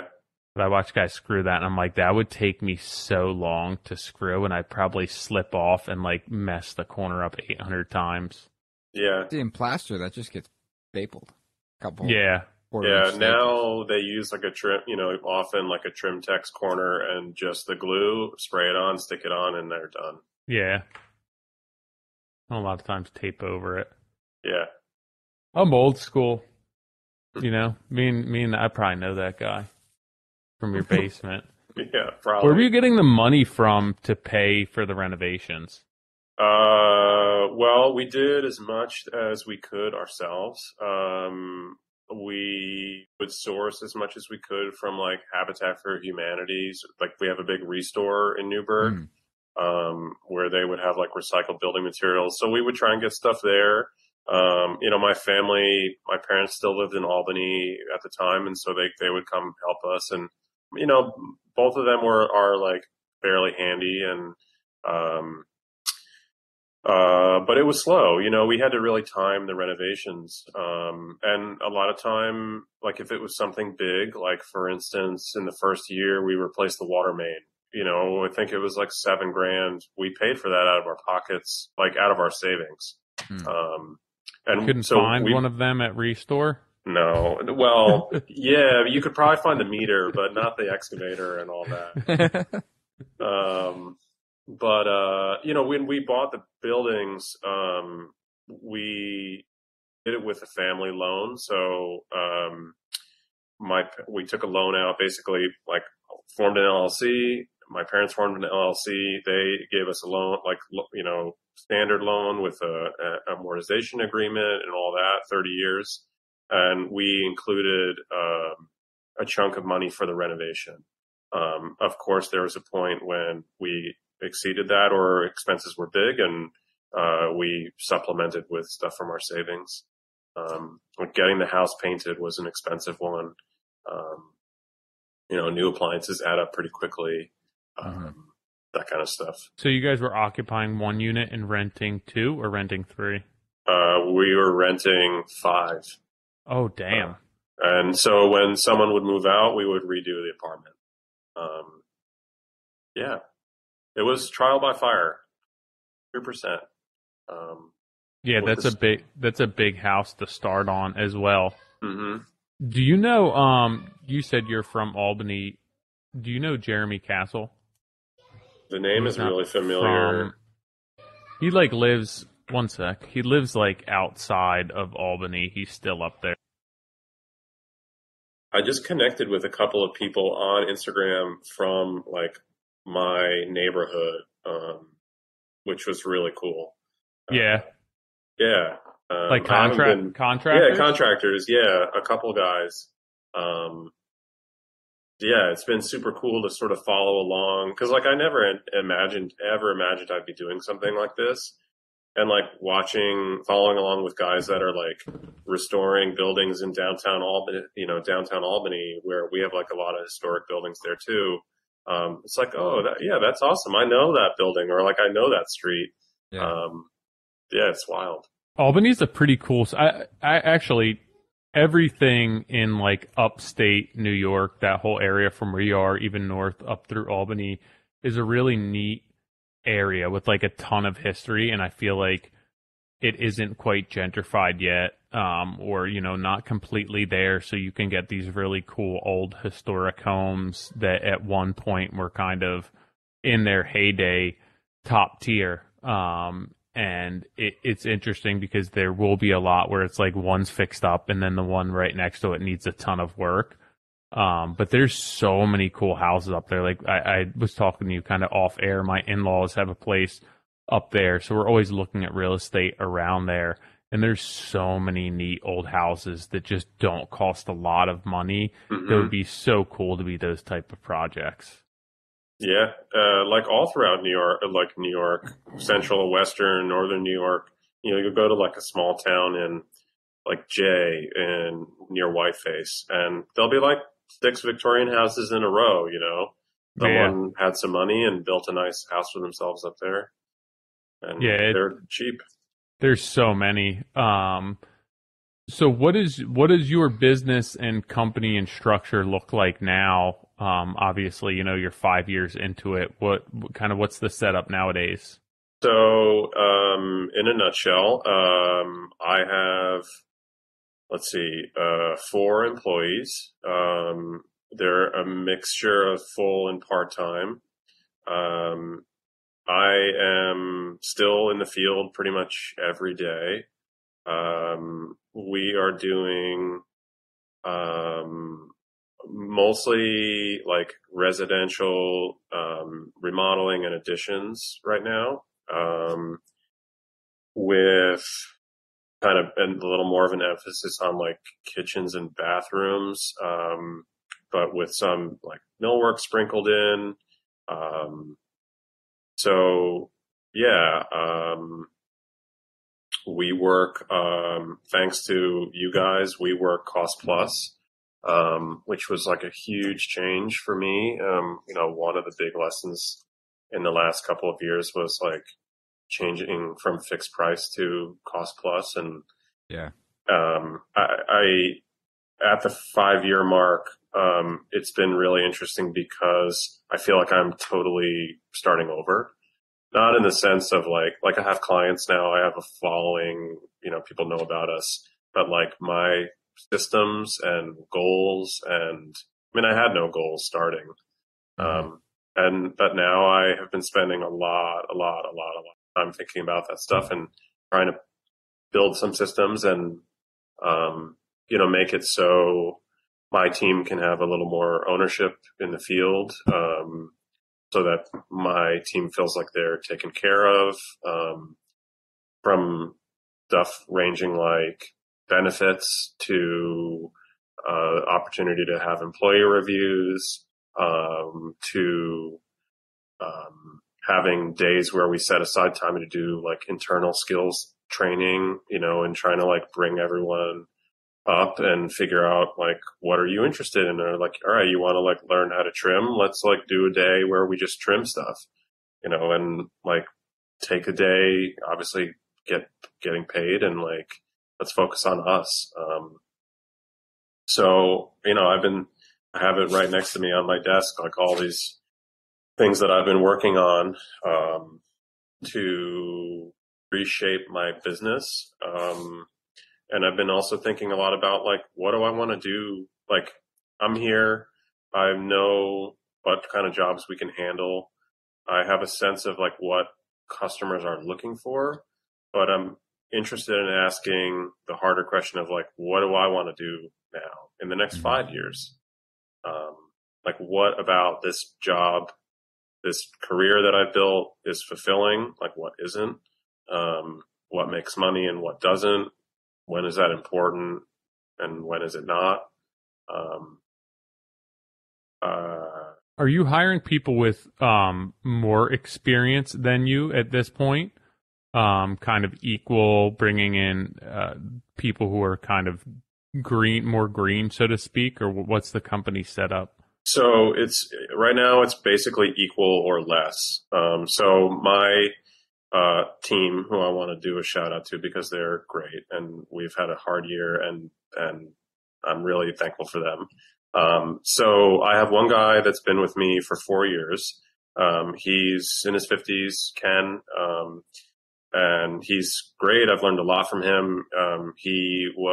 When he started working for me, he was a stay-at-home dad that was re-entering the workforce. He had been a lead for a builder for, say, like 11 years before that. So for the last 3.5 years-ish, like, it was just me and Ken, and we did everything. And we were like water, like we had to do X, Y, and Z. We would like fill that gap and like worked it out, and I mean, like, we built a brewery together. We have done a ton of remodels, a ton of like custom cabinets, whatever. So he's more experienced. And then I have 2 other guys in the field that are like equal or less experienced. Both are part-time. One is a firefighter, which is interesting. You brought that up before, Nick. So he applied for the job, I want to say last winter, and was having a hard time finding someone who would employ him because his schedule is kind of erratic. He's 24 on, 24 on, 36 off, something like that. So every week it's the same. Like, he'll be off tomorrow. He's off Wednesday. Following week will be Thursday. Then it'll be Monday, Friday, and then Tuesday. So I was like, you want to do this? You're interested in it? I don't care that you have to do your firefighter stuff. Like, let's do it. Right. And like, I think, and the newest guy that I brought on has been with us for maybe a month now, and his schedule is centered around taking his daughter to school in the morning. And so I was like, I can be flexible. I mean, you're a decent carpenter. You have a good attitude. You get along with everyone. Like, I have gone through a lot of people in the last year, and so I'm willing to be flexible if you're willing to like meet me halfway. Yeah. And like commit to, if you like it here, to sticking around, and like, I'll make it worth your while. And so it's a little atypical. That's pretty cool to be giving people that the opportunity to do so. Because I think so many people in business are so concerned with kind of hitting the production and wanting consistency and having a body there and being able to create an environment for people, especially hearing, it's somebody like their priority in their life is getting their daughter to school, and, right. Not holding that against that person, or, that little girl's father, where he's still able to sustain and hold a job and not make that affect their lives, is pretty cool. Yeah. I mean, at the end of the day, like, we all know how stressful it is to be an owner operator. And I think it's easy to forget that it can be stressful to be an employee too. And as an employer, I want to make sure I'm thinking about my team. And so, like another friend who's a contractor says, like, we're not curing cancer, right? We're builders. Like, if I have a guy that needs a flexible schedule and he's able to put himself into the company and like make it worth my while, there's no like qualms for me there. It's an easy decision to make. I'll support that. Yeah. And as a smaller employer, like, he's starting out part-time. Like, I'm starting to figure out paid time off. In addition to paid holidays, we do 6 paid holidays, right?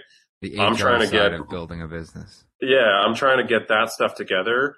And, if a perk for you is me being flexible with your schedule, like that's an easy one for me. That doesn't cost me any money. It's the classic case of like, hey, I'm finally understanding the work. And now it's like, now I have to devote time to the business. And it's like at that 5-year mark, and it's going to take you a couple of years where you're like, all right, I'm starting to understand this and things are starting to fall into place. And then you can begin to focus on the work again. But it's almost like you have to peel back to ensure that you're creating a sustainable and viable business and not just waking up every day and getting your list of tasks completed and the work at hand done. There's a lot more that goes into it, especially once you start hiring people. Yeah, definitely. And yeah, I'm trying to think a lot about what I want to do too. Part of working in Newburgh has meant that like we have clients that have fairly limited budgets. So like up until like last year, we did our biggest job and it was like close to 400K. Mm-hmm. And like, it was like a 7-month project building a wine bar in Beacon. And I mean, I'm thrilled with how it came out. We designed all of it, like collaborated with my friend who was the architect. It was like some of our most complicated work to date. Like we made a 24-foot built-in with like a big arch door, like all on site, all finished on site. And so like as a result of working with like smaller budgets, and being cost plus, we do a ton of value engineering for clients on the front end of jobs. And it's gotten me thinking a lot about like it's got me thinking about like, how do I separate myself from, like what people need in a home versus like, what do they want just because it's fancy? Mm-hmm. And like, I know that there are like a lot of families that struggle to like buy their first house, right? And that they are often at a very limited budget point. All that they can afford is like the worst house on the block that needs probably the most work. So like they're buying into a massive, like a massive investment that they may not really want. So I think what I want to try to do in the next couple of years is see if I can build a smaller, like sub 1,200 square foot, net zero house that could be an affordable first house for a family, while also getting to like put that creative background that I have like into play, and like let the design be fulfilling and also let it have like a real impact on someone rather than like they have an ugly kitchen and they want a new kitchen. I'm not saying that that's not important. I think like remodeling is really important and people deserve to have functional spaces that they love. But I want to try to do something that like hits a little bit harder and maybe like serves people a little bit more, while maybe, allowing like continuing to develop this like remodeling and building business that can run a little bit less without me, if it needs to, while I focus on maybe we bounce from remodeling to building a first house for a family, like a passive house, and then go back to some remodeling jobs. It's interesting that you started kind of speaking to that, because one of my questions that I have written down is like, how are you fulfilling that artistic need within you, that kind of innate need to produce? Or, like you said, you wanted to become a teacher because you wanted to be able to make an impact on these people's lives, and now you've foregone that at the time, or kind of pushed that aside as you build your career and as you build this business. And those kind of innate needs that a human being has that make you tick and make you who you are, they don't necessarily go away just because you're not participating in those acts. They're not manifesting themselves through those actions anymore, but that noise in the background doesn't go away. And I was curious what you're doing to kind of quell that noise while you're building your business and while you're focusing on the work, and you can't necessarily express that artistic side of things. Yeah. I mean, some of it is having a painting studio and continuing to paint, for sure. And, I think I've definitely been doing some soul searching, at this point, and knowing like what my capabilities are and like how I feel, like what are my feelings about like the state of building, that's a broad way of putting it. I guess there's some reaction to in remodeling where like we spend a lot of time like cleaning tile, right? In like bathrooms that we've installed and like making sure the grout joints are nice. And like we spend a lot of time caring about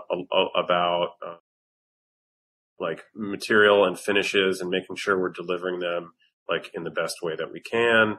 And that like, we're just putting a lot of care into other people's houses and that's great. And that's okay. But I, was thinking like, can I put that amount of care into something that doesn't exist for someone yet, which is like maybe a house that helps them offset their utility bills for the next 30 years. Right. Rather than like buying a 1920s Craftsman that has a boiler from 1990 and insulation from 1970, and like a crappy foundation, and like they're starting from like less than zero, as far as like a house that will serve them. And I think, and I hope this is all an idea so far, but I think that there's some fulfillment in there too, and knowing that like we're building something that someone will like really treasure because it's beautiful. It was designed in a thoughtful way. It serves their needs, and it might be a better house than 80% of the housing stock that's out there. Yeah, that's a unique angle to take. And I'm kind of thinking as you're going through that, and I'm in an older house and I don't have the means or the time to gut the whole house and kind of bring it up to today's standard.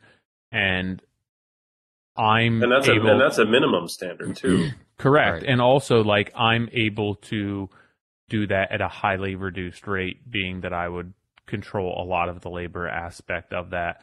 And then you think of somebody else who kind of takes on the same task of doing that with an older house. And for years, everyone has been able to do that. They'll buy a house and they remodel it one room at a time. But with the cost of everything today and how expensive energy is and what it just takes to kind of keep your house up and running, like, is that sustainable for a lot of people? They now have to buy a house that's extremely overpriced. Interest rates are going up, and they don't have the means to be able to renovate that house entirely at once. And so they're doing a single room renovation, and you can't make that a cohesive, singular environment within that house that's really controllable and managing air comfort, and utilities and everything else. And it's like, is that the best way to be doing things nowadays? Like to take the approach that we've kind of had for the past 60 years where it's buy an old house and renovate it as you can. Are there better options out there than doing that with the kind of the increased cost of everything nowadays? Like it's not the most viable option for everyone. Yeah, I mean, I would say most people, in my city, 80% of the occupants are renters, right? And like having lived in New York City, I probably lived in apartments that were probably nicer than what most of Newburgh is like. And I mean, the thought of like being able to build an affordable house for someone who could like not have to rent again. and maybe be in a house where like they're getting a little kickback from the grid, because they're contributing like solar back into it, or there. And not to, like, there's so many complexities to that too, where, we talk about just the fact or the capacity to renovate, and if someone can't renovate an old home, but it's also what you just said, not have to rent. Often, like, rent is obviously, there's the financial side of it, but also the ease of renting. Mm-hmm. Where you sign a lease, if you sign a lease, and you pay rent, and that's it. Yeah. Where that's the other side of it, is if you were able to create this package home where it is thoughtfully designed, because my thoughts on that is I've been on some of these Habitat for Humanity projects. I've seen some of the, and it's a great, I'm not bashing Habitat for Humanity by any means, but sometimes they're not designed that well. Right. And sometimes they're designed actually pretty poorly because they're trying to make them look nicer because they don't want them to be out of place. Where it's like, just you're complicating the system on the home. You're adding increase to failure of, the house isn't going to be, isn't going to last a long time. To your point, like, thoughtfully designed means so many things there, but also just like being able to hand it over and say, hey, this is all you got to do. You just got to pay this amount every month, and this house is yours. Yeah. And I think it's something that we've talked about before, and what one of the things I loved about Bensonwood is that they build these amazing custom timber homes around the whole country. But then they have Unity Homes, which basically is taking the technology from all of their custom homes and finding a way to streamline that into a package. Mm-hmm. And they're still not, like, they're not inexpensive, but they're not as expensive as building a custom home. And that's the same thing here. It's like whatever you're learning and whatever you're from a design and build, it's being able to offer a 12 to 1,500 square foot starter home for someone, where they can get in and they're in a good home like that.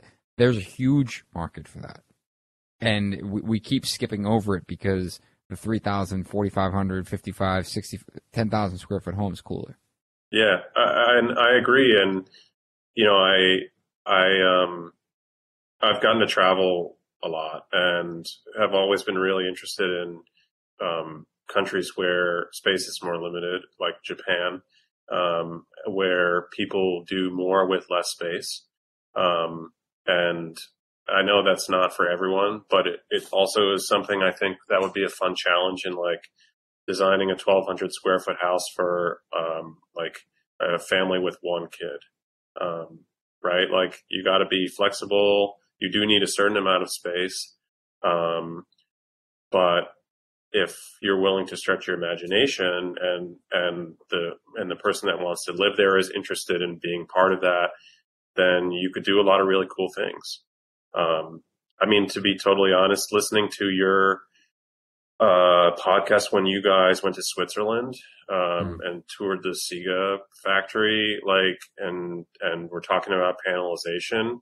I remember I was installing this kitchen in Newburgh for this big job we're wrapping up, and I was like, man, like I stopped what I was doing to like listen to it, that and the training aspect of that episode, and I was like, we could do things so differently, and it made me initially had the thought in my head of like, well, this would get blowback from like all the people who were saying like, oh, you're taking like the hand out of it, but like, because you're not stick framing a wall or something. No, but because like, you're putting the guy in a shop instead of the field. Yeah. And like, and we could panelize in the field if we wanted to. There's like so many different ways about like doing something well, that is still craft. Like it's still like caring is still craft, even if it isn't like a highly decorative end result. I think too, with the thoughtfully designed aspect, I'm thinking about like both the structure and the systems of the house, but also like working with simpler, less expensive material. And that can go a long way too. So it's something I'm starting to get my like brain going on. Yeah, I think that comes down to you now building for others rather than necessarily for your own self, or your own ego, which obviously there's a ton of satisfaction and fulfillment that comes from that. And then you just have to sort out from a business perspective how to sustain and be a profitable business while doing so. Yeah, definitely. They're big questions. But that's what Yeah, that's I mean, where I'm at, kind of. now you have these new and unique challenges where how can we build to the level that we want to build while kind of hitting this budget number, and scaling back on things. And I think that now, it's a shift of your energy and a shift of your focus where it's not necessarily on, hey, we're going to spend all of this budget on perfectly clean tile and grout joints, and how are we going to implement that time and those labor hours into different areas of the job where maybe this family gets a higher return on their money. So I think it's kind of shifting your client base as well. One other thing that I wanted to ask you about, you had noted that you started a local kind of owners group lunch with some local contractors that you've been doing that I want to hear a little bit about that. So I was like, this was like through the summer, I guess, feeling like pretty burned out and pretty overwhelmed. We've been having, like a lot of people, I imagine, like subcontractor issues and scheduling issues and, jobs kind of like that were supposed to be spaced out, like on being on top of each other and too much to do and not enough time. And I was like, I can't be the only one feeling this way. And I interact a lot, like with people on Instagram, like a DM with a lot of people. And like, that's been a super rewarding, part of social media. And so I was like, well, like, why am I not doing this with real people, like in my town? So I started like a group chat on Instagram with about 10 people, like all who I knew, either like we were more or less acquainted, it was sort of a mix. And, certainly not everyone else knew each other. And we got together the first time at a diner, and I was like, in an effort to prioritize like this being important, we're going to schedule it like on a Thursday at 12:30. I don't want anyone to go back to work after. So like 12 to 3, right? Like forced separation from the job site a little bit, and like some like forced emphasis on getting together with like your local community kind of, and focusing on like interacting with each other. So we've done 2 so far. The last one we had like 12 people. And it's mostly like local GCs, but we've got a couple of like, owners from 2 custom cabinet shops that work near us. They came, an owner of a painting company, and it was like obviously like a little awkward at first. Not everyone, like everyone was really into the idea, but none of us were really so sure how it was going to go and what it would be like. But it's kind of been like a really laid back, like group therapy in a way, group therapy BS session. And it sort of starts out as, like I try to give it a little structure, and like, if we have new people, I'll make everyone kind of like introduce themselves again. And then like, ask anyone if there's anything they want to like talk about specifically, or anything that they're like struggling with, or, and, so like we've talked about stuff like, how are you like training your employees? Do you give, employees like specific job titles and roles? Like, do you, like in union construction, like there's a foreman and a shop steward. Like, does anyone take that kind of structure to their company? What are you using for your like project management software, like all those kind of things get brought up, and then the group usually splits off and people talk in their own groups, and then we come back together. And I mean, so far it's been awesome. That's cool. And I'm sure everyone finds that like very valuable for themselves for many reasons. Like one, being able to kind of dip out of work and have that where it's like, hey, I'm not going back to work. I'm going to devote my time to this. I'm going to be present here. I'm not going to worry about what I have to do. But then having that network where like, especially the past 2 years, the network of your peers has been so digital and so remote, and being able to do that with a lot of people who are local and not have it be competition, and rather be helping everyone else, kind of progress and that whole rising tide, really has to be refreshing for everyone. I think so. I hope so. The feedback has been pretty positive, and like other people have brought, people that they know into the group, and I think we're looking forward to get our November one scheduled.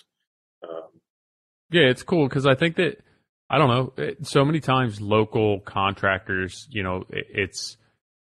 everyone thinks it's competition, right? And at the end of the day, it's so much of what we talk about where it's like you shouldn't be taking every job. You should be finding a job that kind of fits your criteria and maximizes not only your profitability, but just the format and the structure of your business. And I think that if you develop a local network of contractors, designers, vendors, subs that all understand who they are and kind of where they shine, that when these projects come across, it's like, hey, listen, I'm not your guy for this, but I know so-and-so who really will do a good job.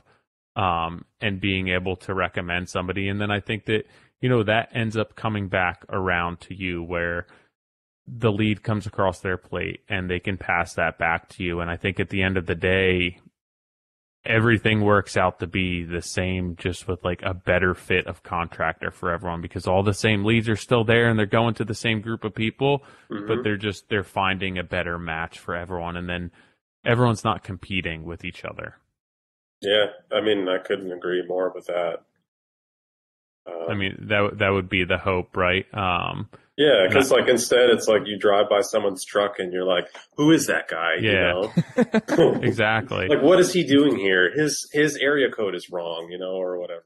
But like now, you've met with these people and you have this kind of group that gets together, and now you're driving by that truck and it's like, "Hey, that's so and so." I can stop and say hey to them.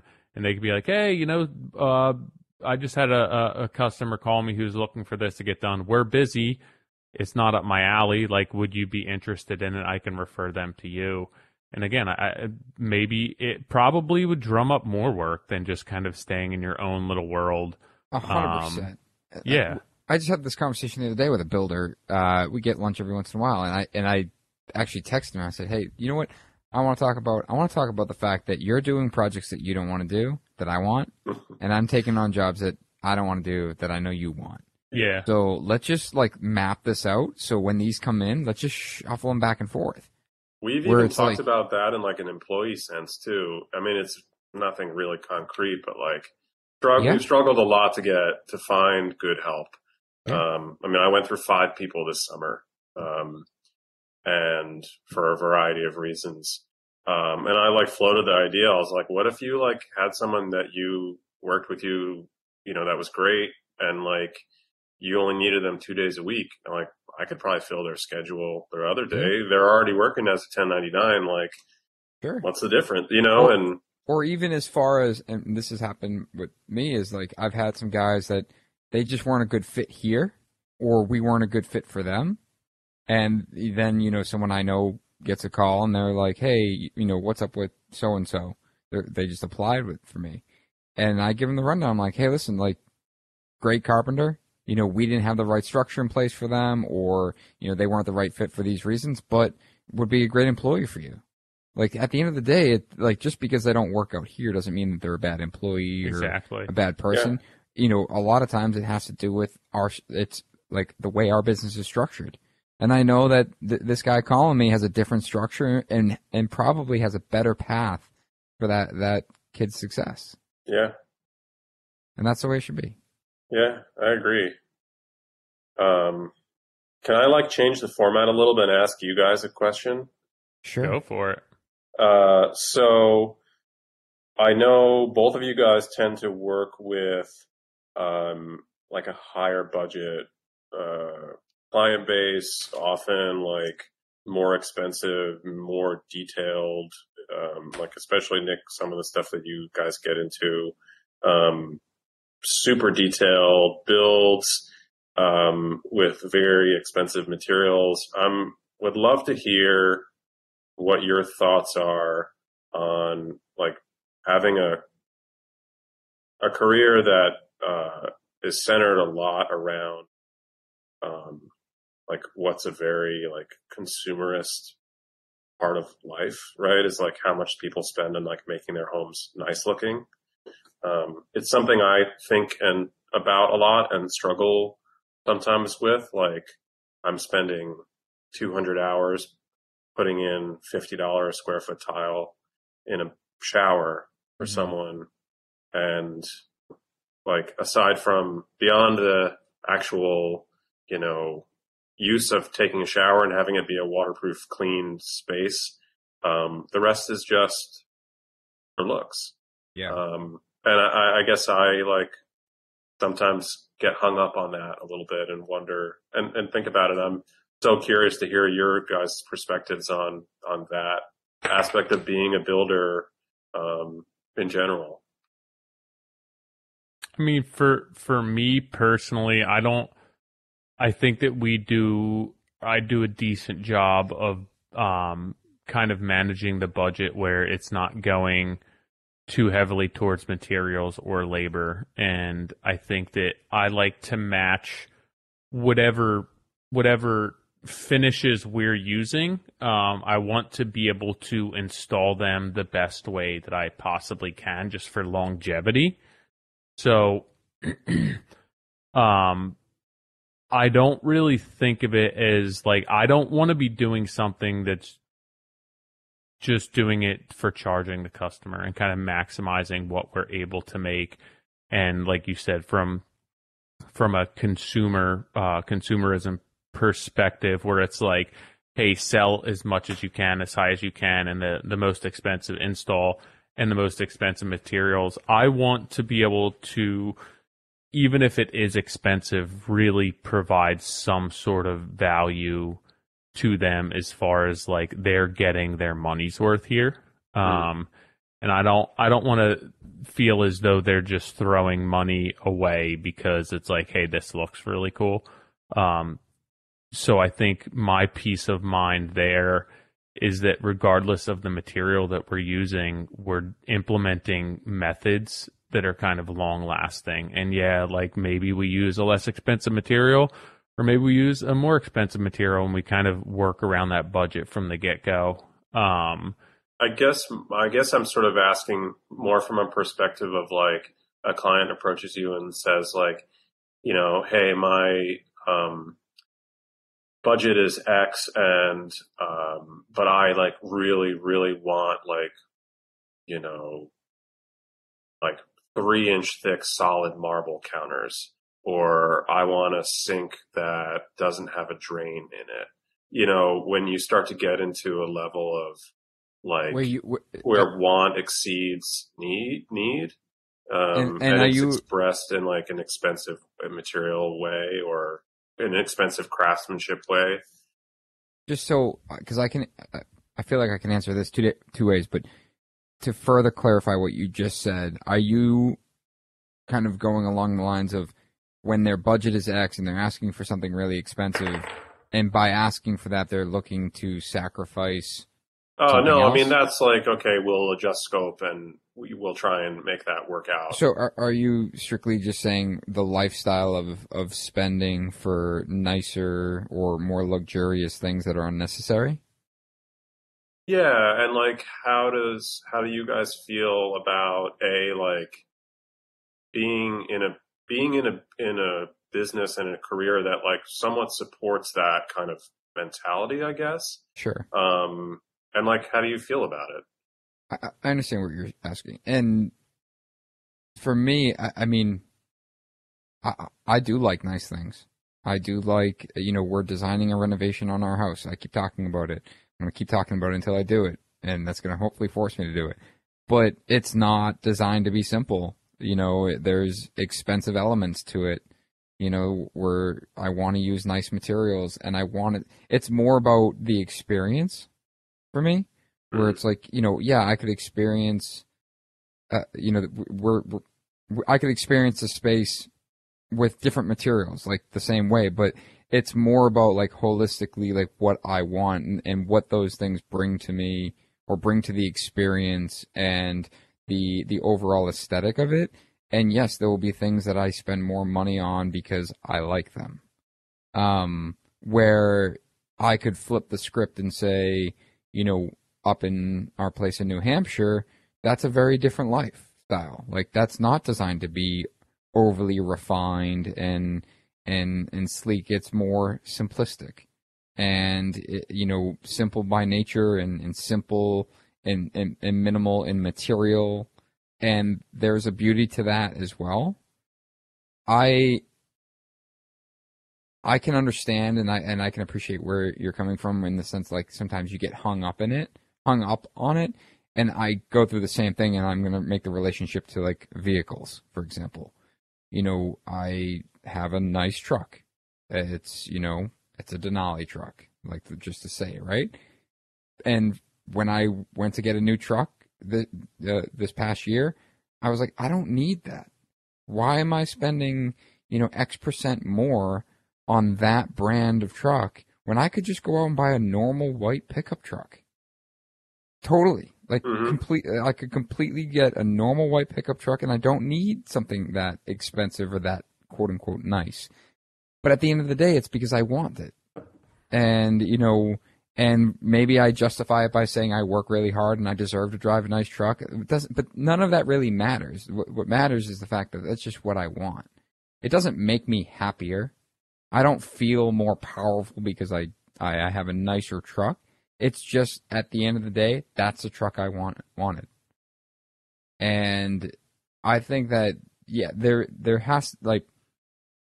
is that balance between it. And I think that sometimes, we can sway really hard in one direction, whether it's super fancy and I'm driving a white G-Wagon to the job site or, I'm driving a 1988 Toyota Tacoma to the job site, like, because I own it cash and it's got 320,000 miles on.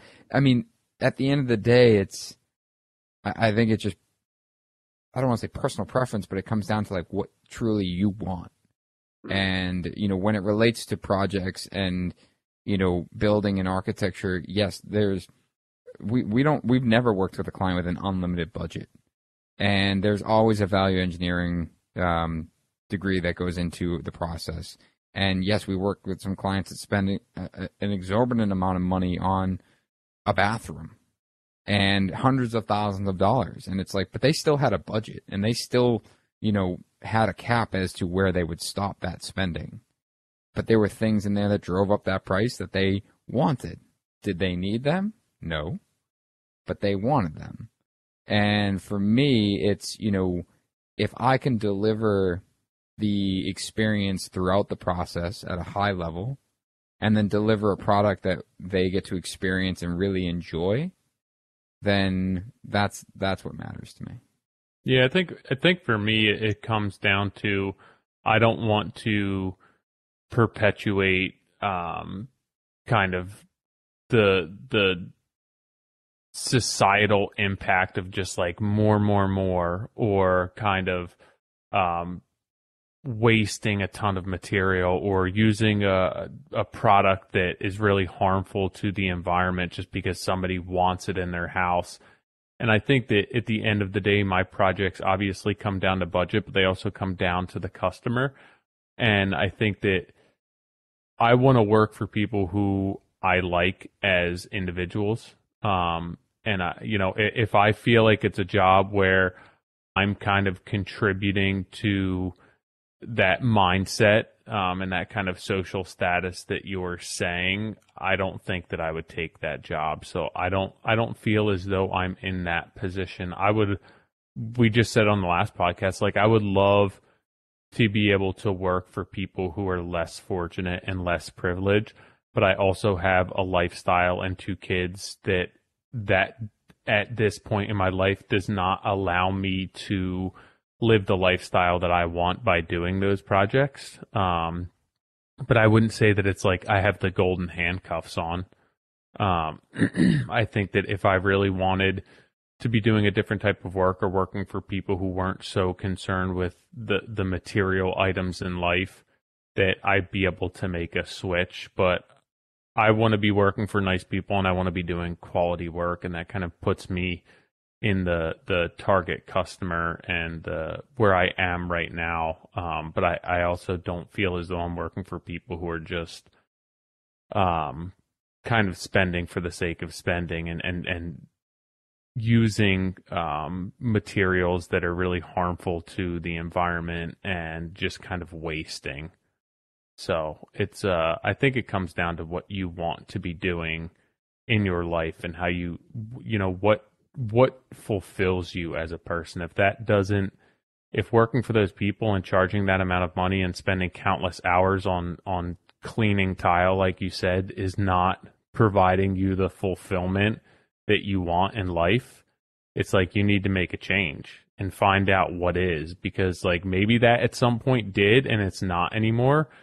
And you know, kind of going down this road of being able to provide a product to a family that's going to get a much higher return on their investment, if that's what's going to get you up every day and get you excited to be in this industry, then like that's just what you need to do. Yeah. I don't think I don't think there's a kind of one size fits all or a right or wrong there. For sure. I think it's just trying to figure out where you want to be and how you need to get there. Yeah. And that's tough. Yeah. It's super interesting. And I love like being able to get the variety of perspectives. Like I was listening to the last podcast episode this morning, and Nick, you were talking about the client wanting to put in that gas light. And I was like it just blows my mind to like there's such a scale within building that of like what's achievable if you're willing to spend the money and to like make it happen. And I have a lot of respect for building at that level and with that level of detail and being able to say like, you want a gas light? Yeah, we can do it. I'm like, that's awesome. It really is. And it's cool that both like realities are possible, you know? Yeah. I mean, just because that's awesome and that's great to one person doesn't mean that like that's what keeps everyone waking up and putting their boots on in the morning. You know, like I know that there's a ton of people who progress in their career and they don't want to be doing that. Like they want something that's more rewarding for them. And I think that's just an evolution of yourself and kind of finding out where you're meant to be, and where you're meant to be last year may not be where you want to be this year. And it's just always adapting and kind of changing. You know, I think that I chased a specific customer for a long time, whether it was ego driven or financially driven. And it like, when I look back at it, like you were saying earlier, when I look back at it and I look back at the year and I look back at the customers and the headache and the strife and everything else, I'm like, did that really make me happy? Is that really what I want to be doing? Like I did some cool projects, but that like every single day that didn't make me who I am. That I don't want that to define me as a person, you know, when I'm laying on my deathbed, that like, well, he did a really cool gym renovation for someone. So like I try and find more satisfaction with the relationships in my jobs, with the, you know, being able to help and provide for subcontractors and create like a good environment for them where they can be profitable and kind of highlight what their talents are. and just find customers who just value what we do. And I think that that's kind of what makes me wake up every day and lace the boots up more so than what the budget allows me to do with that. So hopefully that somewhat answers your question in a I think so.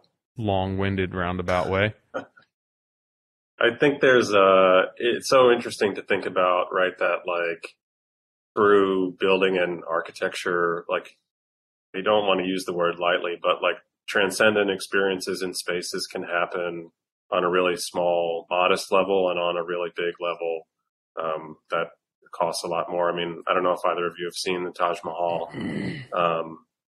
I never thought I was like, oh, I've seen the photos, I don't really need to see it. But I got the opportunity to visit it, and like, it's mind blowing. It's like one of the wonders of the world now. Yeah. And, seeing that on a massive scale, I mean, it's humongous. But going from that and also being able to appreciate like, the cottage that my parents have in the Adirondacks, right? That's like 800 square feet.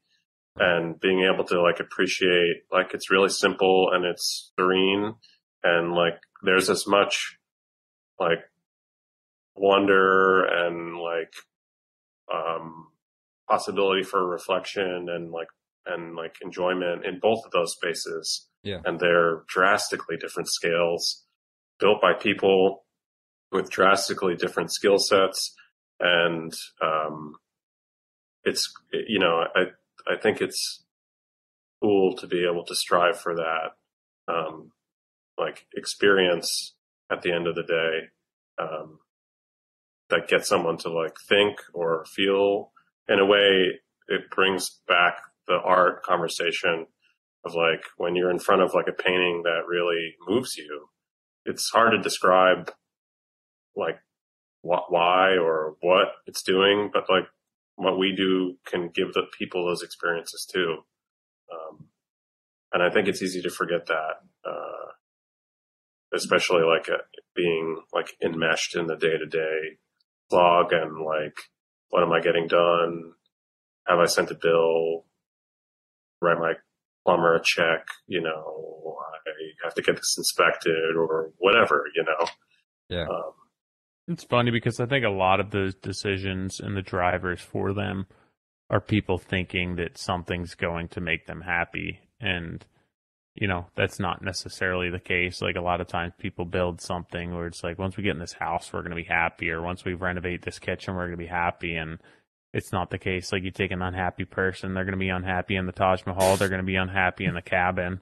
Mm-hmm. So I think that ensuring, that whatever your customers' needs are and their wants, that they kind of align with what you want to be doing for work, is important, because if you're just looking to, if you have a customer that's just looking to spend because they have whatever their program is for doing that, but they think that that's going to make them happy, like you're going to have a miserable customer at the end of the day, because you're going to finish that job and maybe it's a knockout, but they're not going to be any happier than they were when you first started. So yeah, that's a great point. Yeah, about like what, and like knowing like what are you doing for people, and like what's our job and what's not our job. Like, yeah, our job isn't to make people happy. If what we do makes them happy, that's good. Right. I mean, I think that that's what a lot of us hope for, right? Like where if you're a people pleaser and you're doing work, like a lot of what's driving you to do what you're doing and taking it to the level you are isn't because you're like, hey, this is extra hours I'm getting paid for. It's because like it's making you happy. And a lot of times your customers do find happiness out of that. Like, the fact that they worked really hard for many years to be able to afford an addition to fit their growing family, like there's probably a lot of joy in that for them. And I think that would kind of be the hopes for all of us to be able to help fulfill those people's lives while fulfilling your own. John, I got one last question for you. Okay. Was this what you thought we'd talk about? Some of it. I love that we got really deep into the art thing. Me too. I wasn't really expecting that. Yeah, it's been good. I'm so interested to hear about your renovation on your house. I'm about to start one of my own. We just bought a house last year, foreclosure, 1,200 square foot ranch, and we're starting to like put all the pieces together and start framing next week. But I'd love to hear like your perspective on like what you guys are going to be doing and like how all of that, like how doing what you do every day for other people, how does that translate over to like your own house? Well, Like Tyler, you just did a bunch of work too in your house, last year, right? Yeah. It's interesting because what I value for myself and kind of what my customers value and what I value doing as a job don't necessarily equate, and that's hard for some people to understand. Like my needs and my wants are far more different than my needs, like my personal, and when it comes to my own house, needs and wants are much different than like what I demand on my projects and what I want for my customers and kind of what they're coming to me for. So I think that Nick's probably what Nick does for his customers is more in line with what he's looking to do to his own house. But like for me, you know, my dream isn't to build something to the level that I build on an everyday. I much prefer simpler, kind of stripped down, bare bones, and I think that that's where Nick and I probably differ. Yeah, I would agree with that. We are we're gonna move out and basically approach it as though we don't own the home and renovate it as almost like a development, and basically buy it back. And I told my wife that there's a good chance that we won't be able to afford to buy it when we're done with it. But obviously not the plan. I do. We renovated the first house and we made a lot of decisions that were based on like personal finances at the time or just like how to save money. And we made a lot of compromises that we just regretted. But this one we want to approach as though like, let's do this right. Let's fully design it. Let's work with an architect. Let's flush out everything before we start.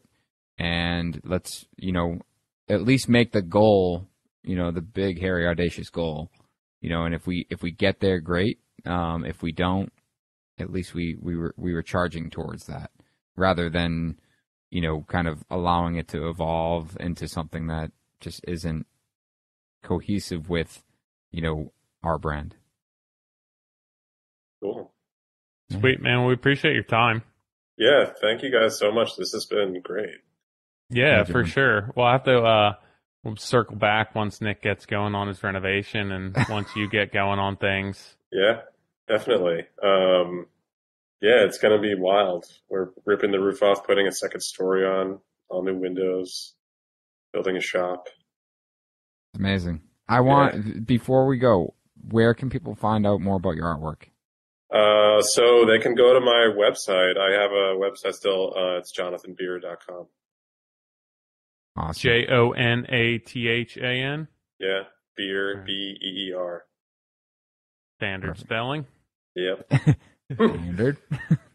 Yeah, man. Well, good luck with the renovation. Appreciate your time. Good luck with work. You're 5 years in. I feel like you're coming to the like precipice years. of where like it should start to get easier. Yeah. I think you're in the thick of it right now.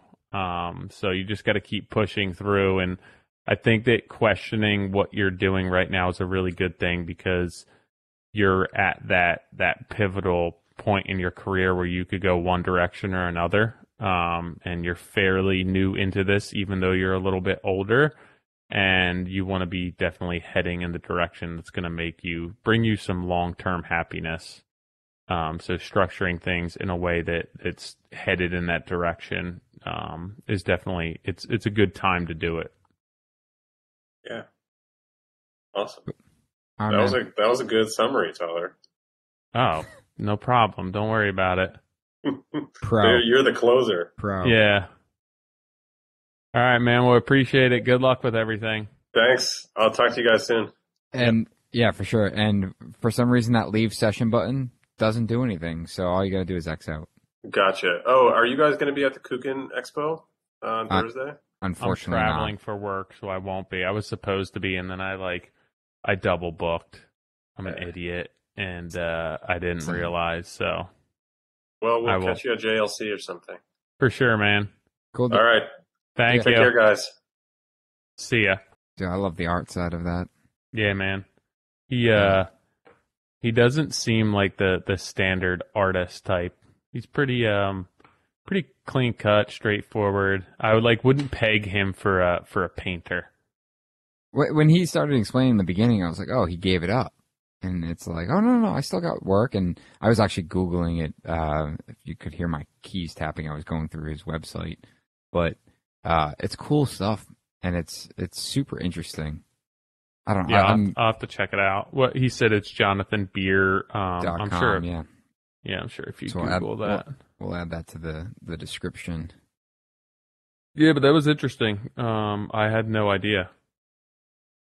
Likewise. I mean, he filled out the form and was like, hey, I want to talk about my business and, 5 years in. And I'm like, no. Let's talk about that painting that you just breezed over real quick. Yeah. So. Very cool. Sweet. Well, I hope you guys enjoyed that one. Yeah. Much different than I anticipated, which is typically the case, but we got a guest coming up in a couple weeks. It looks like we got Dwayne McEwen, DMAC Architecture and Interiors. Tyler, looks like you were talking. Trevor Tilston? Yes. Correct. I feel like we've been emailing back and forth. He was a reschedule. Got it. And so we'll get him on in a couple weeks. And until then, thanks to our sponsor, Rockwool. And we'll see you guys next week.